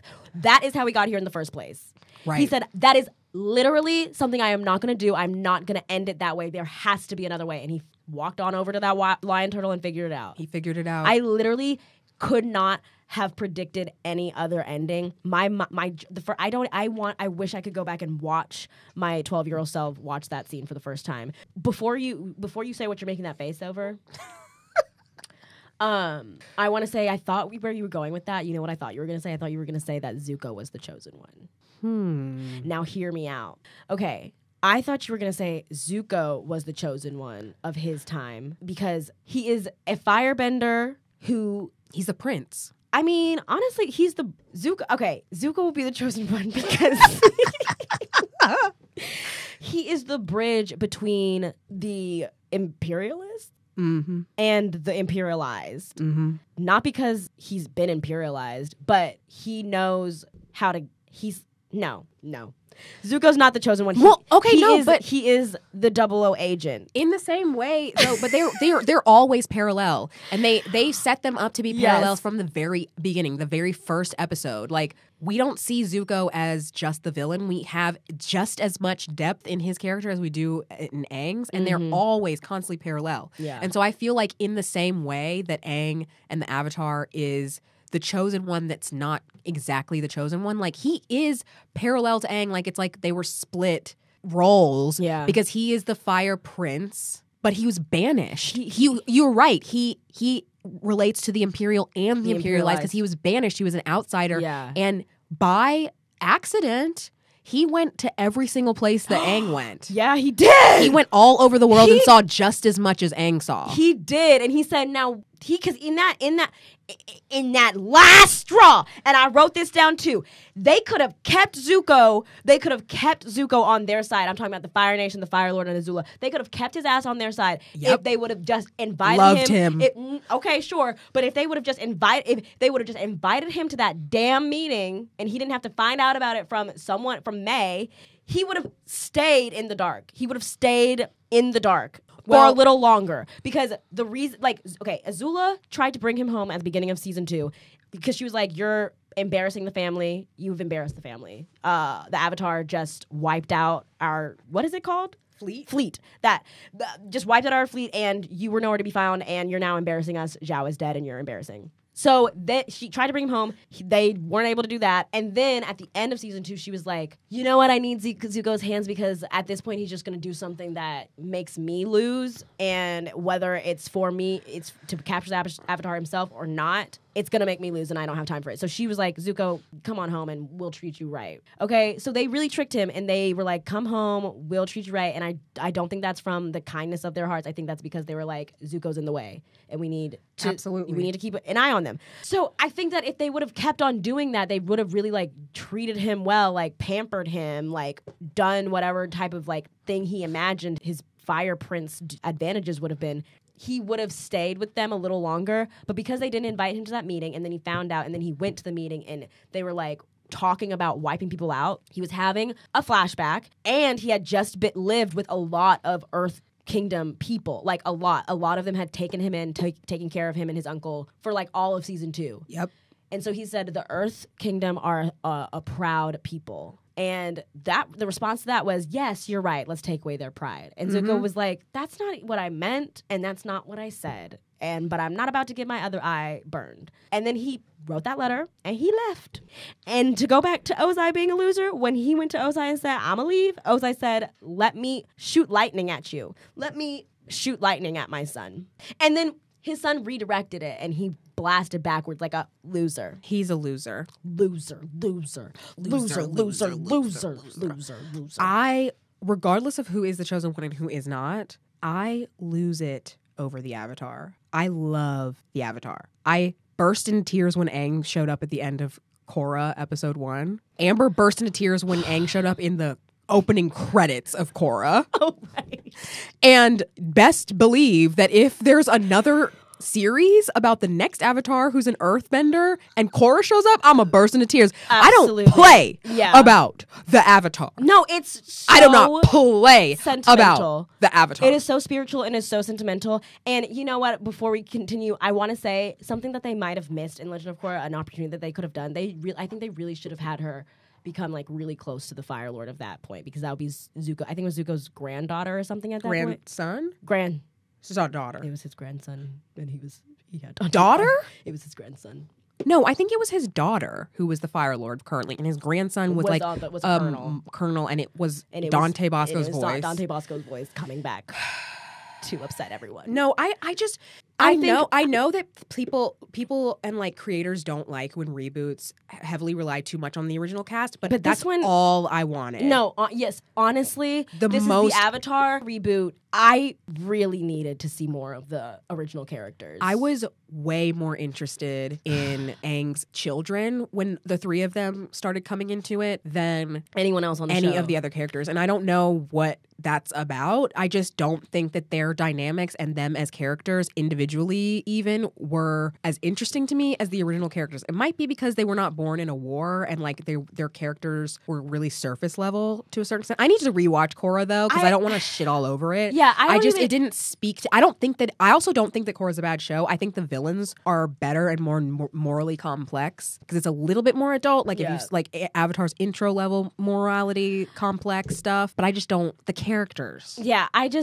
think that they should have continued the Avatar and the Fire Lord like friendship, because that's what I wanted to see.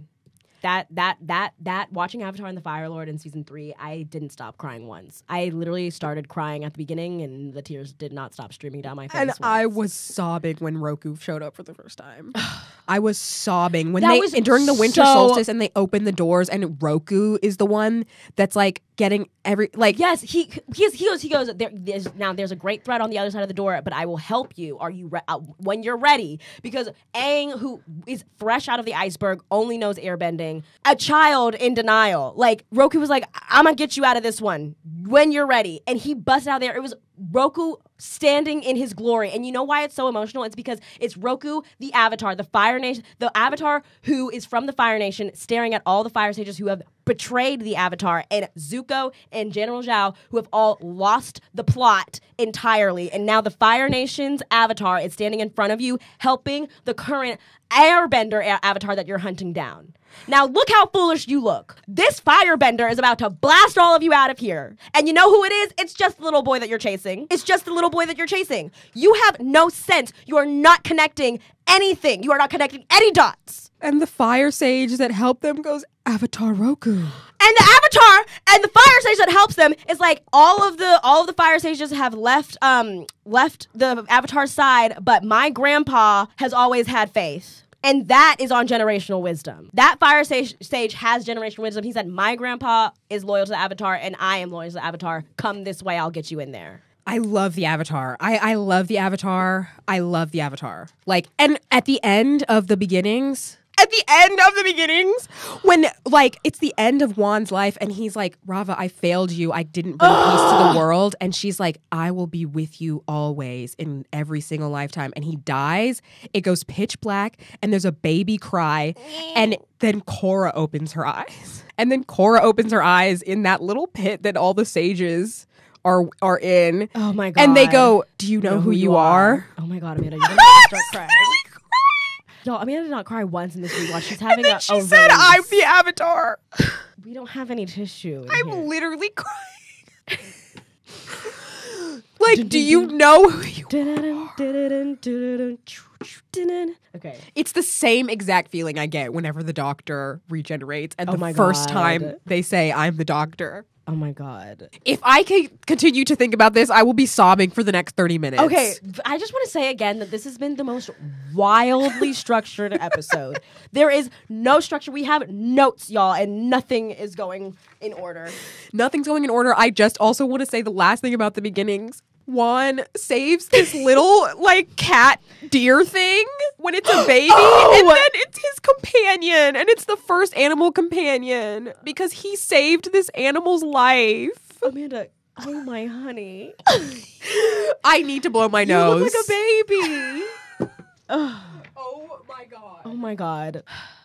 I came protected. You brought that? I stole it from the bathroom. Sorry, but I want to know what Ozai and Iroh's childhood was like. I want to see what that dynamic was because we don't see them on screen together once. And Iroh's like, my brother. He's like, I can't. Zuko's like, you can fight him. You can defeat him. And Iroh's like, I'm not about to go kill my brother. The history's just going to remember it as like a brother against a brother. And he's right. It has to be the Avatar. And the Avatar doesn't even kill him. He doesn't. This show turned me spiritual.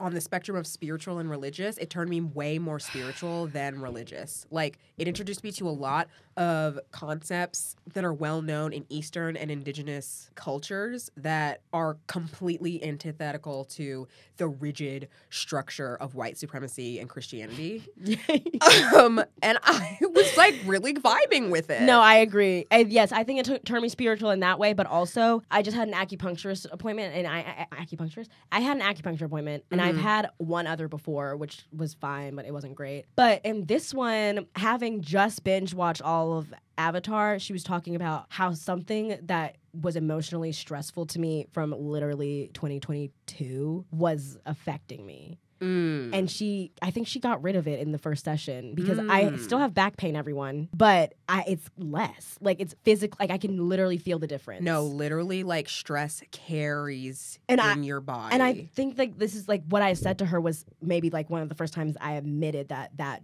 was something that was so stressful. It was a boss. It was an old boss who, like, literally put all the stress they had on me. And I didn't feel like I could move from the couch and from my computer. Like, I just felt like I had to stay there. Yeah. And not move. And she was like, oh shit, I hope he never listens to this. Okay, but she was like, did you ever, and it was work from home, so you never saw, you didn't see him face to face often? I was like, no, I only saw him face to face maybe 2 weeks out of the 8 months that I worked there, and he was always calling me. And she was like, that's gonna do it. And I was like, oh, is it? I was like, oh yeah, that might have done it. That might have been one of the things. I think it was several things, but I've changed so many aspects of my life in this year that I can't tell what I got rid of that helped a lot. But I think several things that I got rid of have helped this year. It's definitely shedding a lot. Yeah. And but chakras are real, and there's something blocked. The chi was blocked, the energy was blocked, and the tension was being held in my back. I feel the same way about certain things about my life that, like, were blocked. Like, literally, I'm, like, by myself and others, but also, like, it's always back to you. It's, like, you have the power to unblock yourself. And that's, like, something that I inadvertently got from Avatar first because it reached me at such a young age that it was like when I started hearing about the things that inspired Avatar, like the practices and spirituality that inspired Avatar, I'd be like, oh, that makes sense. And then in the back of my mind, this is just like that one scene in Avatar. No, honestly, always, always, always. And my senior quote was Iroh. What was it? It was, now I can't remember it, but it was something about destiny. It was something really good, but I was just I brought that up. I need to find it. And like, I don't know what I'll do. It's serious but business. it's real. Like watch the different times that I've watched Avatar all the way through, there's always a lesson that is relevant to what's going on now. And Iroh being like, listen, Zuko, what you think your destiny is not how it is all the time. Like, you might be looking at it at a different way. Like, the Avatar is your destiny, but it's to help him. And he has always been a symbol of hope for you. Right. But that's because you have hope in humanity and in the world. Mm-hmm. It's not to go home to your family who doesn't have hope for humanity and in the world, who's actively trying to burn the world to ash. And so I really, there's so many lessons in Avatar. It's very spiritual. Every single time Aang connects to a past life or someone in the spirit world, there's a lesson to be learned. There's always lessons to be learned. And also in not just like life lessons, like storytelling lessons. Like, this show I put on such a high pedestal for how like tight and focused and like meaningful and impactful and funny and dark and deep all at the same time, like, and heartwarming and tear-jerking all at the same time. Like, anytime I'm talking about my taste, it all goes back to Avatar. Yeah. Like, anytime I'm talking about what I want to do, it all goes back to Avatar. I'm always saying, like, I really like fantasy and sci-fi, but anything I have to do has to be funny, like comedy. Like, comedy mixed with fantasy and sci-fi. And people are always like what? And I'm like, Avatar: The Last Airbender, like, but they're like, oh, so you want to be in animation? You want to write a kids animated TV show? And I'm like, not exactly. No. Like, have you seen the show Undone on Amazon Prime? And like, no one's seen that. That's another animated show. And it's like, the way they nail everything is just something I've never seen before. It's just difficult to nail down what now. All of these different themes. Now I've kind of been saying Everything Everywhere All at Once, because of how funny and it's action-packed and it's like sci-fi and it's like deep and familial and generational all together and weird. But I really just don't have any references. Like, and also I have felt, this is another note I wrote down, is like the erasure of fantasy and sci-fi and like the disrespect it gets along with animation. Like, I feel like people look down on something if it's fantasy or sci-fi, and if it's animation. If it's animation, it's automatically for kids. Yeah. If it's fantasy and sci-fi, it's automatically camp or like a lower on the totem pole than like deeply respected things. So like when somebody asks me what my favorite show is, my favorite shows are Avatar: The Last Airbender and Doctor Who. But I don't usually lead with that because people have automatic assumptions about me when I say that. They're like, oh, so you just like fantasy and sci-fi and like you don't like real and deep art. Or like art that makes you think. And so I'm like, yeah, I like that, but I also like Succession or like critically acclaimed TV and movies and stuff. But I'm like, that explanation comes from someone who's never, only comes if you're talking to someone who's never seen Doctor Who or Avatar. But there are people that have seen Doctor Who and like are like, haha, like it's so bad. Like, haha, that you like Doctor Who. Like, Ella, it's so camp and like it's so ridiculous and silly. And I'm like, yes, it is, but it's also really good and impactful and powerful. Like, you're not seeing beyond the surface of like, oh, those Comic-Con nerds, right? And like those Marvel freaks that like only like things that the lowest common denominator like. And it's like this thing where like if you like fandom things, it's automatically assumed that you don't really like real art or like can't handle real art. And I'm like, the two are not mutually exclusive. Like, there's a lot of deeply really good fantasy, sci-fi, animation, comedy stuff. But like I've hidden that part away from that part of myself away. Obviously not now. I will say it. I'll be like Avatar: Last Airbender and Doctor Who. But in the past, within the industry, I've been like needing my list, my nerdy list, and then my like hot list. Like, what's the cool type of weird? Like A24 stuff. Yeah. Like, people like to be the cool type of weird where it's like, I watch A24. But I'm like, that's not weird. Everyone watches it. Yeah. It's like what the old, like what like being a Harry Potter fan used to be. Like, I'm actually kind of quirky. I like Harry Potter. Mm-hmm. And it's like, everybody does. You can't handle my weird. Right. Y'all, you have to understand. We have so many notes. I have 6 pages of notes about like episode by episode. And I have my 4 pages of general and then my 5 pages of episode by episode. And I can't even tell you what we've touched. I can't even tell you what we've touched upon. Somebody tell us what to do. Someone tell us, what have we just said? And do you agree? Do you love this show too? Because we love this show like it's our heart, mind, body, and soul. Like it's our blood. Heart, mind, body, and soul. Let's assign those to the elements. Heart is fire. Mind, body is earth. Water is mind, because soul has to be air. Soul is air and water is mind. Body's earth. Yeah. You're grounded. I said... You see that? Part of my notes, I said, this is my birthright. This is what it was always destined. It's like these episodes run through my veins. It's like especially the last half of season 3, it's like I've seen those episodes so many times that it's like I don't even have anything to say. It's like the only thing I can say is like look deeply into your eyes meaningfully. No, exactly. It's like this because I was trying to also this is another thing. While we were doing this, yeah, of course we were taking notes, but I was really trying to keep up with the notes episode by episode. But it got to the point where I was like, I need to clue in and I cannot take notes. I need to clue in. And I need to lock in and I need to watch. So I went back and I like thought about episodes because I know it like the back of my hand. I have written here. I can name every single episode in season 3 like it's the alphabet that easily. Like it's the Fire Nation pledge. Right. And so I just think that maybe we should look at these, see what we haven't discussed, and then come back with a series. Because y'all, I'm so dead serious. I do not want to put this in one episode. No, yeah, I don't think that we can. Like, I think we might have to do, if not 3 more episodes, 2 more. Yeah, if not 3, 2. And if 3, 1 has to be solely based on assigning the character's astrological signs. Because also we haven't seen, this is coming out the day after the live action has come out. Like, we've probably seen it by the time you're listening to this. Yeah, we've probably seen the live action and we probably have a lot of thoughts. And so, you know what, that's a good thing because that my last thing on the general thing that I really didn't touch on was things I'm interested to see how they do in the live action. Should I just tell you what I said? Yeah. I want to see how they do the theme song or the opening credits. Amanda, okay, because you know in the first episode they do a different one. They do a slightly different one, and Aang's not there when they do the swoop up because they haven't found him in the iceberg yet. And then I just want to know in general, are they going to do it every episode, or are they just going to give us a title card? And I don't even know what I prefer, but I kind of feel like you shouldn't take away the theme song, and it should be very good. And then I said physical comedy. How will they make the physical comedy translate without being too violent or cheesy? Because there's a lot of funny physical comedy where Sokka's just getting thrown somewhere, but if you were to throw a real 14-year-old boy like that, it wouldn't be funny. He's like just being thrown up against a wall. He makes a funny sound and it's like Sokka's fine, but you can't do that in a live action. Sokka gonna get up in 2 seconds.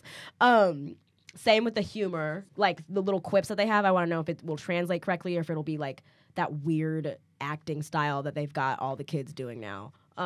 You know what I'm talking about, y'all. And then I said, because some of it, physical comedy and humor, it has to be the correct amount of camp or else it's just going to be cheesy. And then I said, why do we know who's cast as Azula and Ozai when they don't appear until season 2 and 3? How far in the timeline will the first season go? Because it's only 8 episodes and I'm very concerned they're going to speed through this too fast. But if they're just in flashbacks, I do understand it. But even though we didn't get them in flashbacks in season 1, I can see that. I can give some grace there.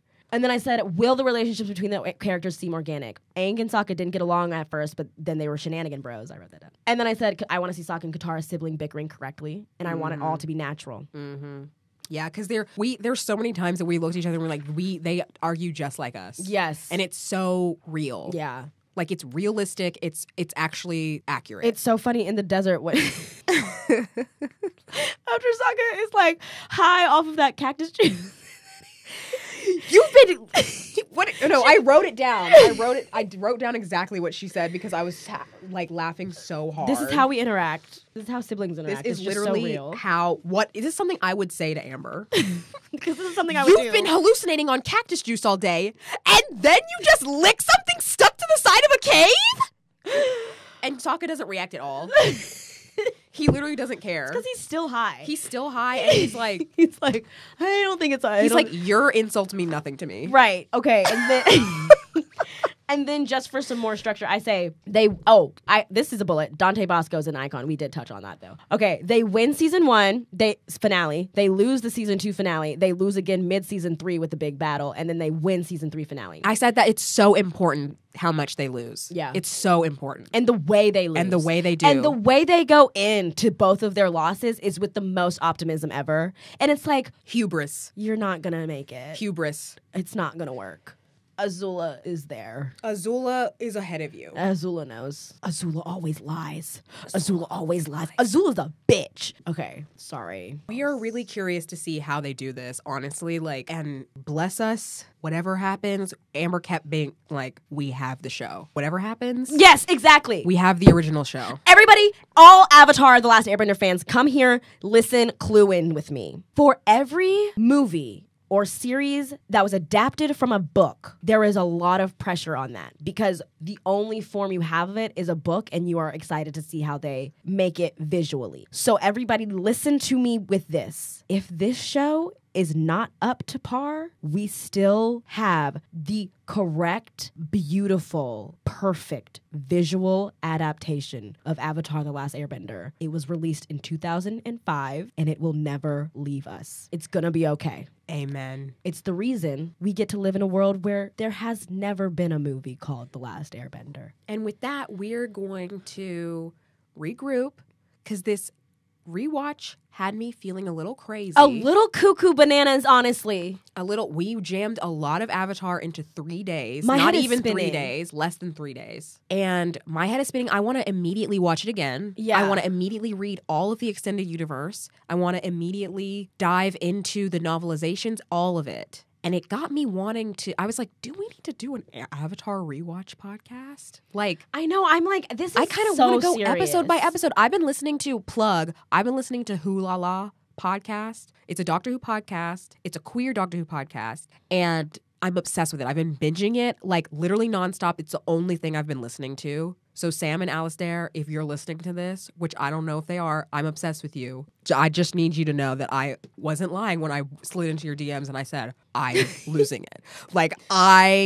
She is. She's been talking about y'all. Have been talking about you and how we need to go to that Who cabaret. I'm getting off track. They do a really good job of recapping episode by episode, and because it's episode by episode, they get in deep to like real deep things, and they can go off track because it's just one episode. Okay. And I'm like, girl, like, stop it we right need to there. do I that? think that's what we need to do because there's no way in hell that this episode made fucking sense to anyone who has not seen it. I'm gonna just speed run some of the highlights because Do it, because this is the last episode. you said what you're looking forward to in the live action. I'm just gonna say a few things. I said book 1 focusing on Aang really, really being obsessed with fun. Like he really needs to get like slapped across the face with the reality of the situation. We already talked about this. I hate Bato of the Water Tribe. I do not agree with Sokka and Katara's switch up. He is 12. The Avatar State is a terrible episode. I hate the Avatar State. I hate it. Daniel Day Kim plays General Fong in this. And it's insane. Avatar Day, I was so ready to say I hate it because Zuko's not in it. Zuko is quite literally in this episode, and I love it. It's so actually funny. hilarious. This Airbending episode is slice! Zuko alone, I just said all caps Zuko alone with a bunch of exclamation points. He is changing. During this watch, I was really watching Zuko change live for the first time. It was really sinking in because I take advantage of him. The Zuko I know is morally complex with long hair, hot, and good. But the Zuko I know was made. He was not born. He was made into a good man. And he changed. And we watched him. My first Tumblr URL ever, I can't believe I haven't said this earlier, was Friendly Mushroom. And it was spelled normally. It was Friendly Mushroom. I had it. 2010, friendlymushroom.tumblr.com. Will it ever be that again? No, and I'll never tell you my URL.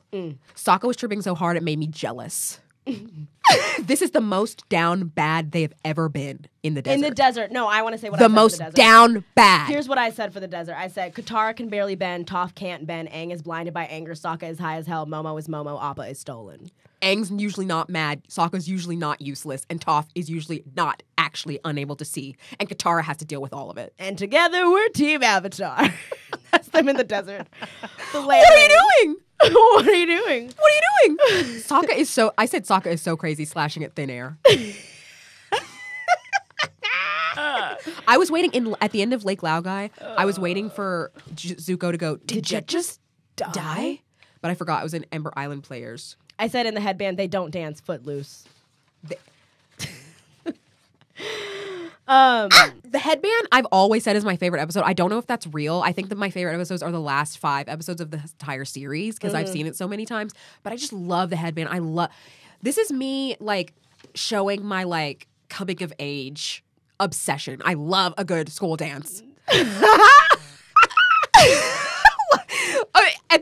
the Earth King, they are so badass. Let's just remember the growth. The kids in season 1 could never. The kids in season 1 could never take the Earth Kingdom. No. They could never. They were screaming their heads off trying to get into the Fire Nation to get the fire stages. Mm-hmm. Oh, that's another thing I want to see in live action. I want to see them screaming while fighting. Screaming, I want to see hollering. them panicking while fighting. You can do it, babies. You can do it. Just be dramatic about it. You're going to do it. You're going to be okay. 2 minutes into the Earth King, Amber goes, it was silent. 2 minutes into the Earth King, Amber goes, whoa, this is about to get really intense. Everything is about to go absolutely south. Absolutely south. They're so optimistic, and it's like, you have no clue that Azula is 5 steps ahead of you right now. No clue. You have no idea. You have no idea. You have no idea. Azula is in the Kyoshi costume. She's the Kyoshi warrior. Put that healing water away. Katara, you're gonna need it in 20 minutes. Don't waste it on him. Don't put it on Zuko. Waste it on him. Their guard is down. In Sokka's master, I say Sokka is humble. In the Runaway, I say I don't see a single issue with scamming these people out of food, water, and money. Sorry, Katara. Wait. Backtrack a little bit. In the Guru/Crossroads of Destiny, I say, in quotes, even you can't bend metal. Bitch! Bitch, I'd like to see you! Bitch, I'd like to see you try! I said even you can't bend metal. The dumbest thing he could have said. Doc was like, well, let's see, shall we? Let's just fucking see, shall we? Get chills Toph every said, time. Okay. Get chills every time. Let me just. Ooh! Woo! Toph, you rule! Toph is that bitch. She is the queen of self-affirmation. Toph, you fucking rule. Toph, you queen. Toph is the ruler of the world. The Great Divide, I do want to know what the truth is because Aang made that story up and I'm like, you've lied to these people and that's fine, but what happened? I want to know what happened because I kind of think that I kind of have a side and I think it was the people in brown. Oh, absolutely. I'm always with the underdog. I'm like, y'all definitely imprisoned him incorrectly. And also all their insults were classist as hell. I was like, you definitely locked that man you up. You dirty, poor bitches. I was like, okay. What did you say? Who locked who up? The face when Aang and Iroh save Zuko and Katara, the face Aang makes over Katara's shoulder. He said, ew. He said, oh my God. Okay. And I said, Azula is tired of chasing them all over the I'm world. interested. It's just easier. Book 3, my favorite season. They all look the best this season off the hair alone.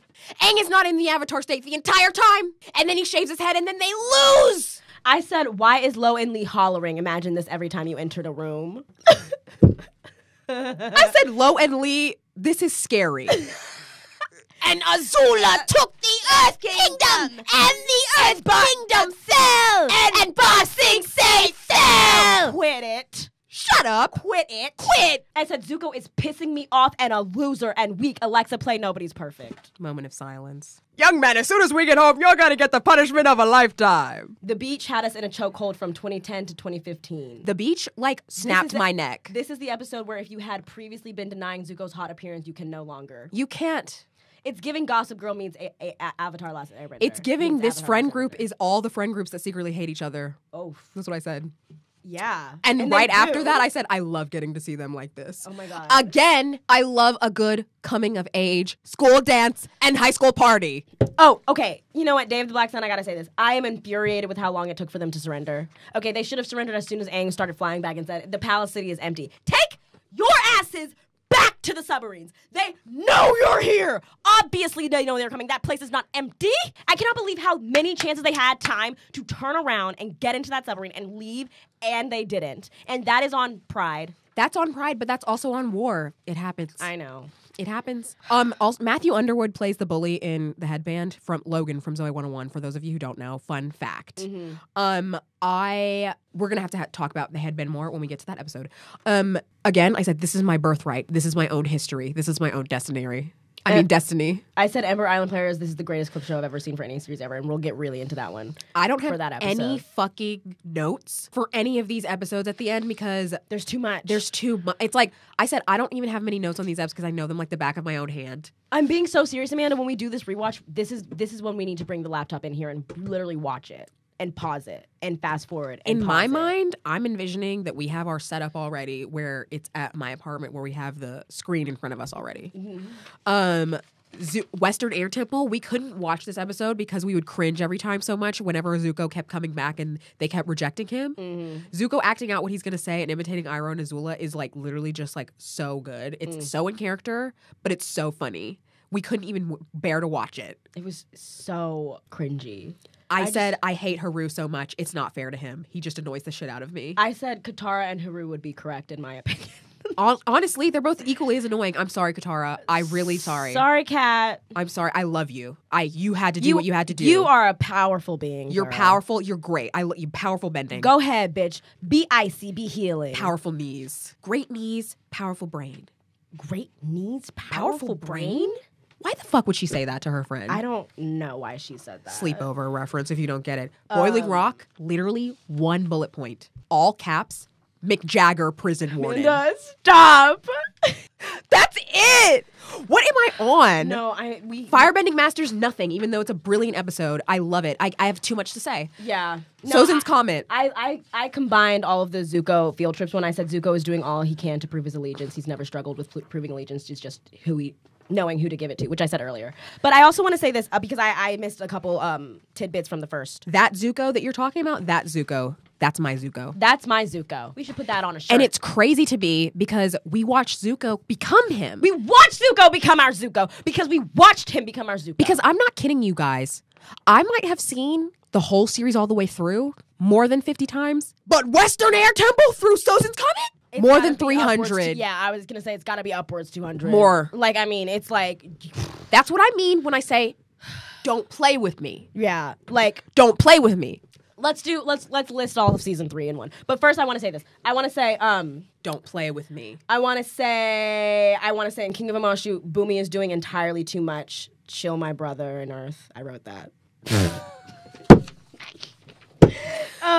We can't possibly get through all of this. We're getting through it. No, and I said deserter. After this episode, it's basically confirmed that Zhao will be defeated. He's not equipped to focus enough. Sage of the Nerth. Sage of the Nerth, part 1 and part 2.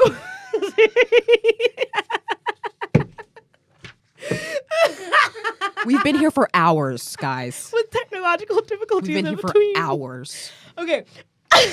Sage of the North, I said, Zuko's behavior scares Iroh. Zhao is so power-driven, he's defeated. Sozin could have had the same outcome, it's just that the circumstances were lined up differently. Both of them heavily remind me of each other.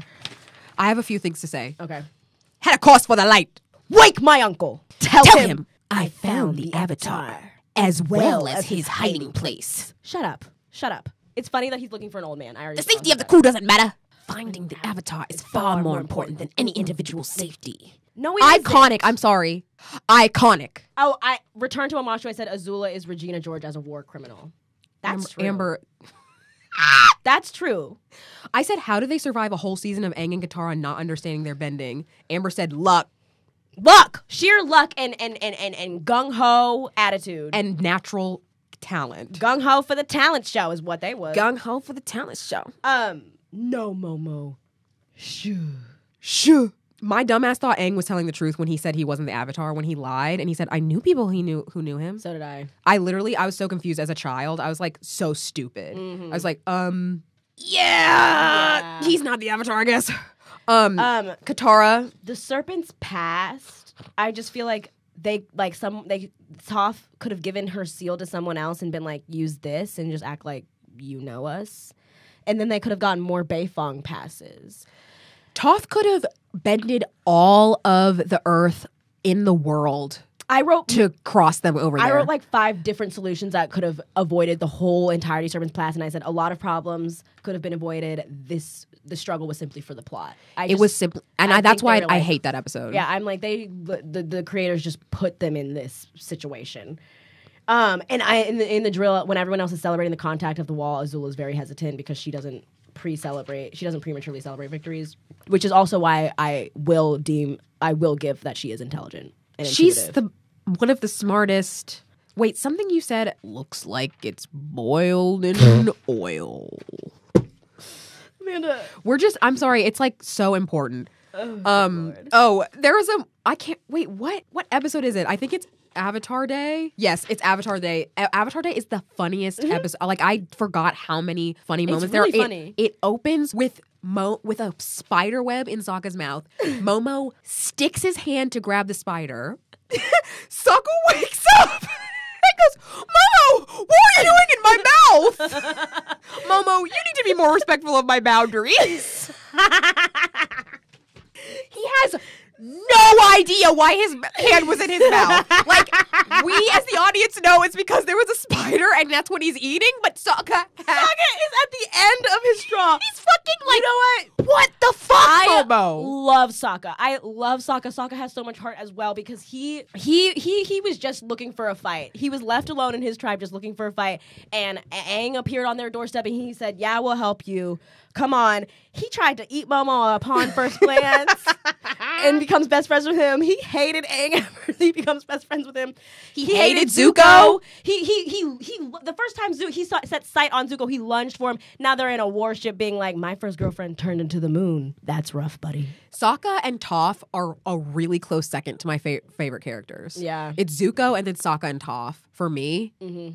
And I'm sorry, Aang and Katara, I love them. That's the thing. It's like, I don't dislike them. I just think they're less interesting as characters. I think that I can't continue to list anyone after Zuko, or else I'll just like list them all, because the truth is Zuko is my favorite character, and I will have my phases with other ones. Like, I'll watch the show like really heavily looking at one character, but along with that character, I'm still looking at Zuko. I'm pretty sure that this time it was Sokka for me. I was like noticing so much about Sokka, but I honestly was noticing so much about Aang and Katara too that I didn't notice, and tracking their journeys like in a way that made it more meaningful to me. I think because I'm an adult, and because at the time I was their ages.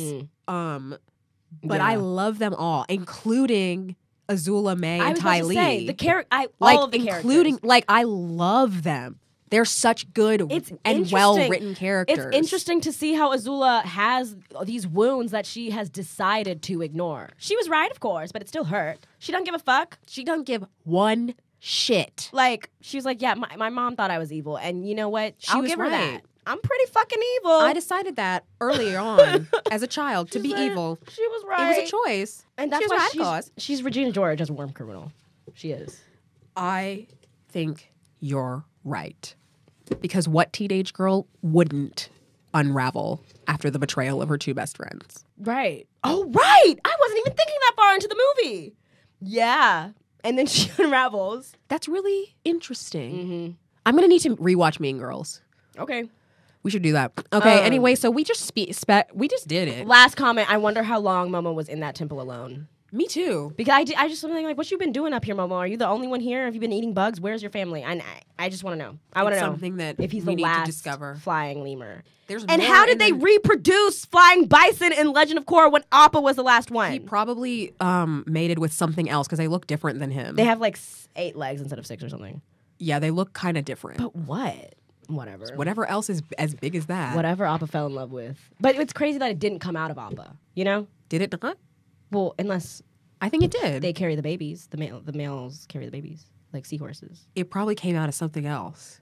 That's what I'm saying. It's crazy that a flying bison came out of something else. Oh, that's what you're talking about. Yeah. Birth. Yeah. What did you think I was talking about sperm. What are you talking about? Yeah. We can't be here anymore. We're talking about appa sperm. Okay, this is not the note. And after appa sperm. What's a quote that we didn't say? Winter, someone? spring, Summer and fall. Winter, spring, summer and fall. 4 seasons for love. 4 seasons for love. Do you need something? Looking for someone? Do you need something? I can't think of any more. Oh no. I already said. We're so stupid. In a landslide. The Boulder's gonna win this one. In a landslide. It's Lo and Lee. Time to hit the beach. The Avatar's alive. Find him and end him. Zuko here. Hello. Zuko here. We are so cringe right now. I'd really rather the family physician look after little Zuko if you don't mind. I couldn't understand what she was saying for years. I said, "What that bitch say?" I know. It does like not matter. Yeah, no. We're in enemy territory. Those are enemy birds. I hate it. You know what we should do? We should do that cringe competition. You know how people on TikTok do that thing where they're like doing anime? We should make ourselves cringe doing Avatar. We're doing it right now. I'm trying to think of more. Everybody freestyle. Wait, no, I got one. Don't worry about them. It's just you In me right now. That's a gross one. I can't. I think it's so gross that they call each other sweetie. They call each other sweetie throughout this whole fucking I don't book. like it. I don't like it. I don't think it's realistic. I don't think it's natural. I don't think it would happen. I got one. I don't hate you too. No, wait. You're so beautiful when you hate the world. No. You're so smart. That's a smart outfit, Chad. It's a sharp outfit, Chad. You probably puncture the, what is it? Hull of a Fire Nation Empire battleship, leaving them to thousands to drown at sea. Because it's so sharp. Help us. Help us. Look, This is why. look, this show. This has been, I feel like this is like as important as the One Direction episode whenever we have it. And the Disney Channel episode that we did a year ago. I'm really proud of us for doing that Disney Channel episode and having that as one. There's millions of things that we could have talked about Yeah. in one whole episode from that. I'm so damn scared to even attempt a One Direction one. We have to. I literally think that my head would explode. Like, my head is spinning. I know this is a podcast, so you guys can't see me, but my head is rotating on my neck right now. It is. I'm looking at her right now. Like, it's like an owl bobblehead type of thing. And I just think that it would actually combust if we started to do a One Direction episode in one sitting. But that's it.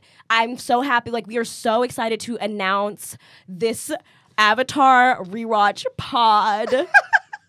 Thank you all for coming to the announcement episode. That's all we're going to be doing from now on. Yeah. Just Avatar Last Airbender Fangirl content. Central is no more. It's just Avatar Last This Airbender. is now called Avatar The Last Airbender. Rewatch pod. Nothing fancy. I just wrote. I know. I'm like, I wrote Avatar. okay. I don't know why I did that. Like, I've been typing Avatar too. I said Avatar, But I thought you wrote my name. the sage of the nurse. We need to go home. We need to go home. Okay. Thank you so much for listening to this podcast. We have a Patreon. Please become a patron. I will be uploading the rest of my Doctor Who vlogs on there. And who knows? Maybe we will start an Avatar podcast that's only on there. Oh, that's fun. And then just release like Patreon like episodes? big episodes for the live ones and be like that. Right. That's a good idea. And that's a good idea. This is our announcement. Okay, so the Avatar Rewatch Pod will be on Patreon along with some fun, serious, like really huge episodes we'll release onto There's other podcasts. There's also a vlog of Amber meeting Tom Holland Amanda, on the Patreon. I literally forget that's up there. Y'all do not need to go watch that. You need to go watch it. You don't. So thank you so much. Follow us everywhere at fangirl.central. Thank you for listening. My handle is Amber L. Miller. My handle is Amanda Lane Miller, Lane with a Y.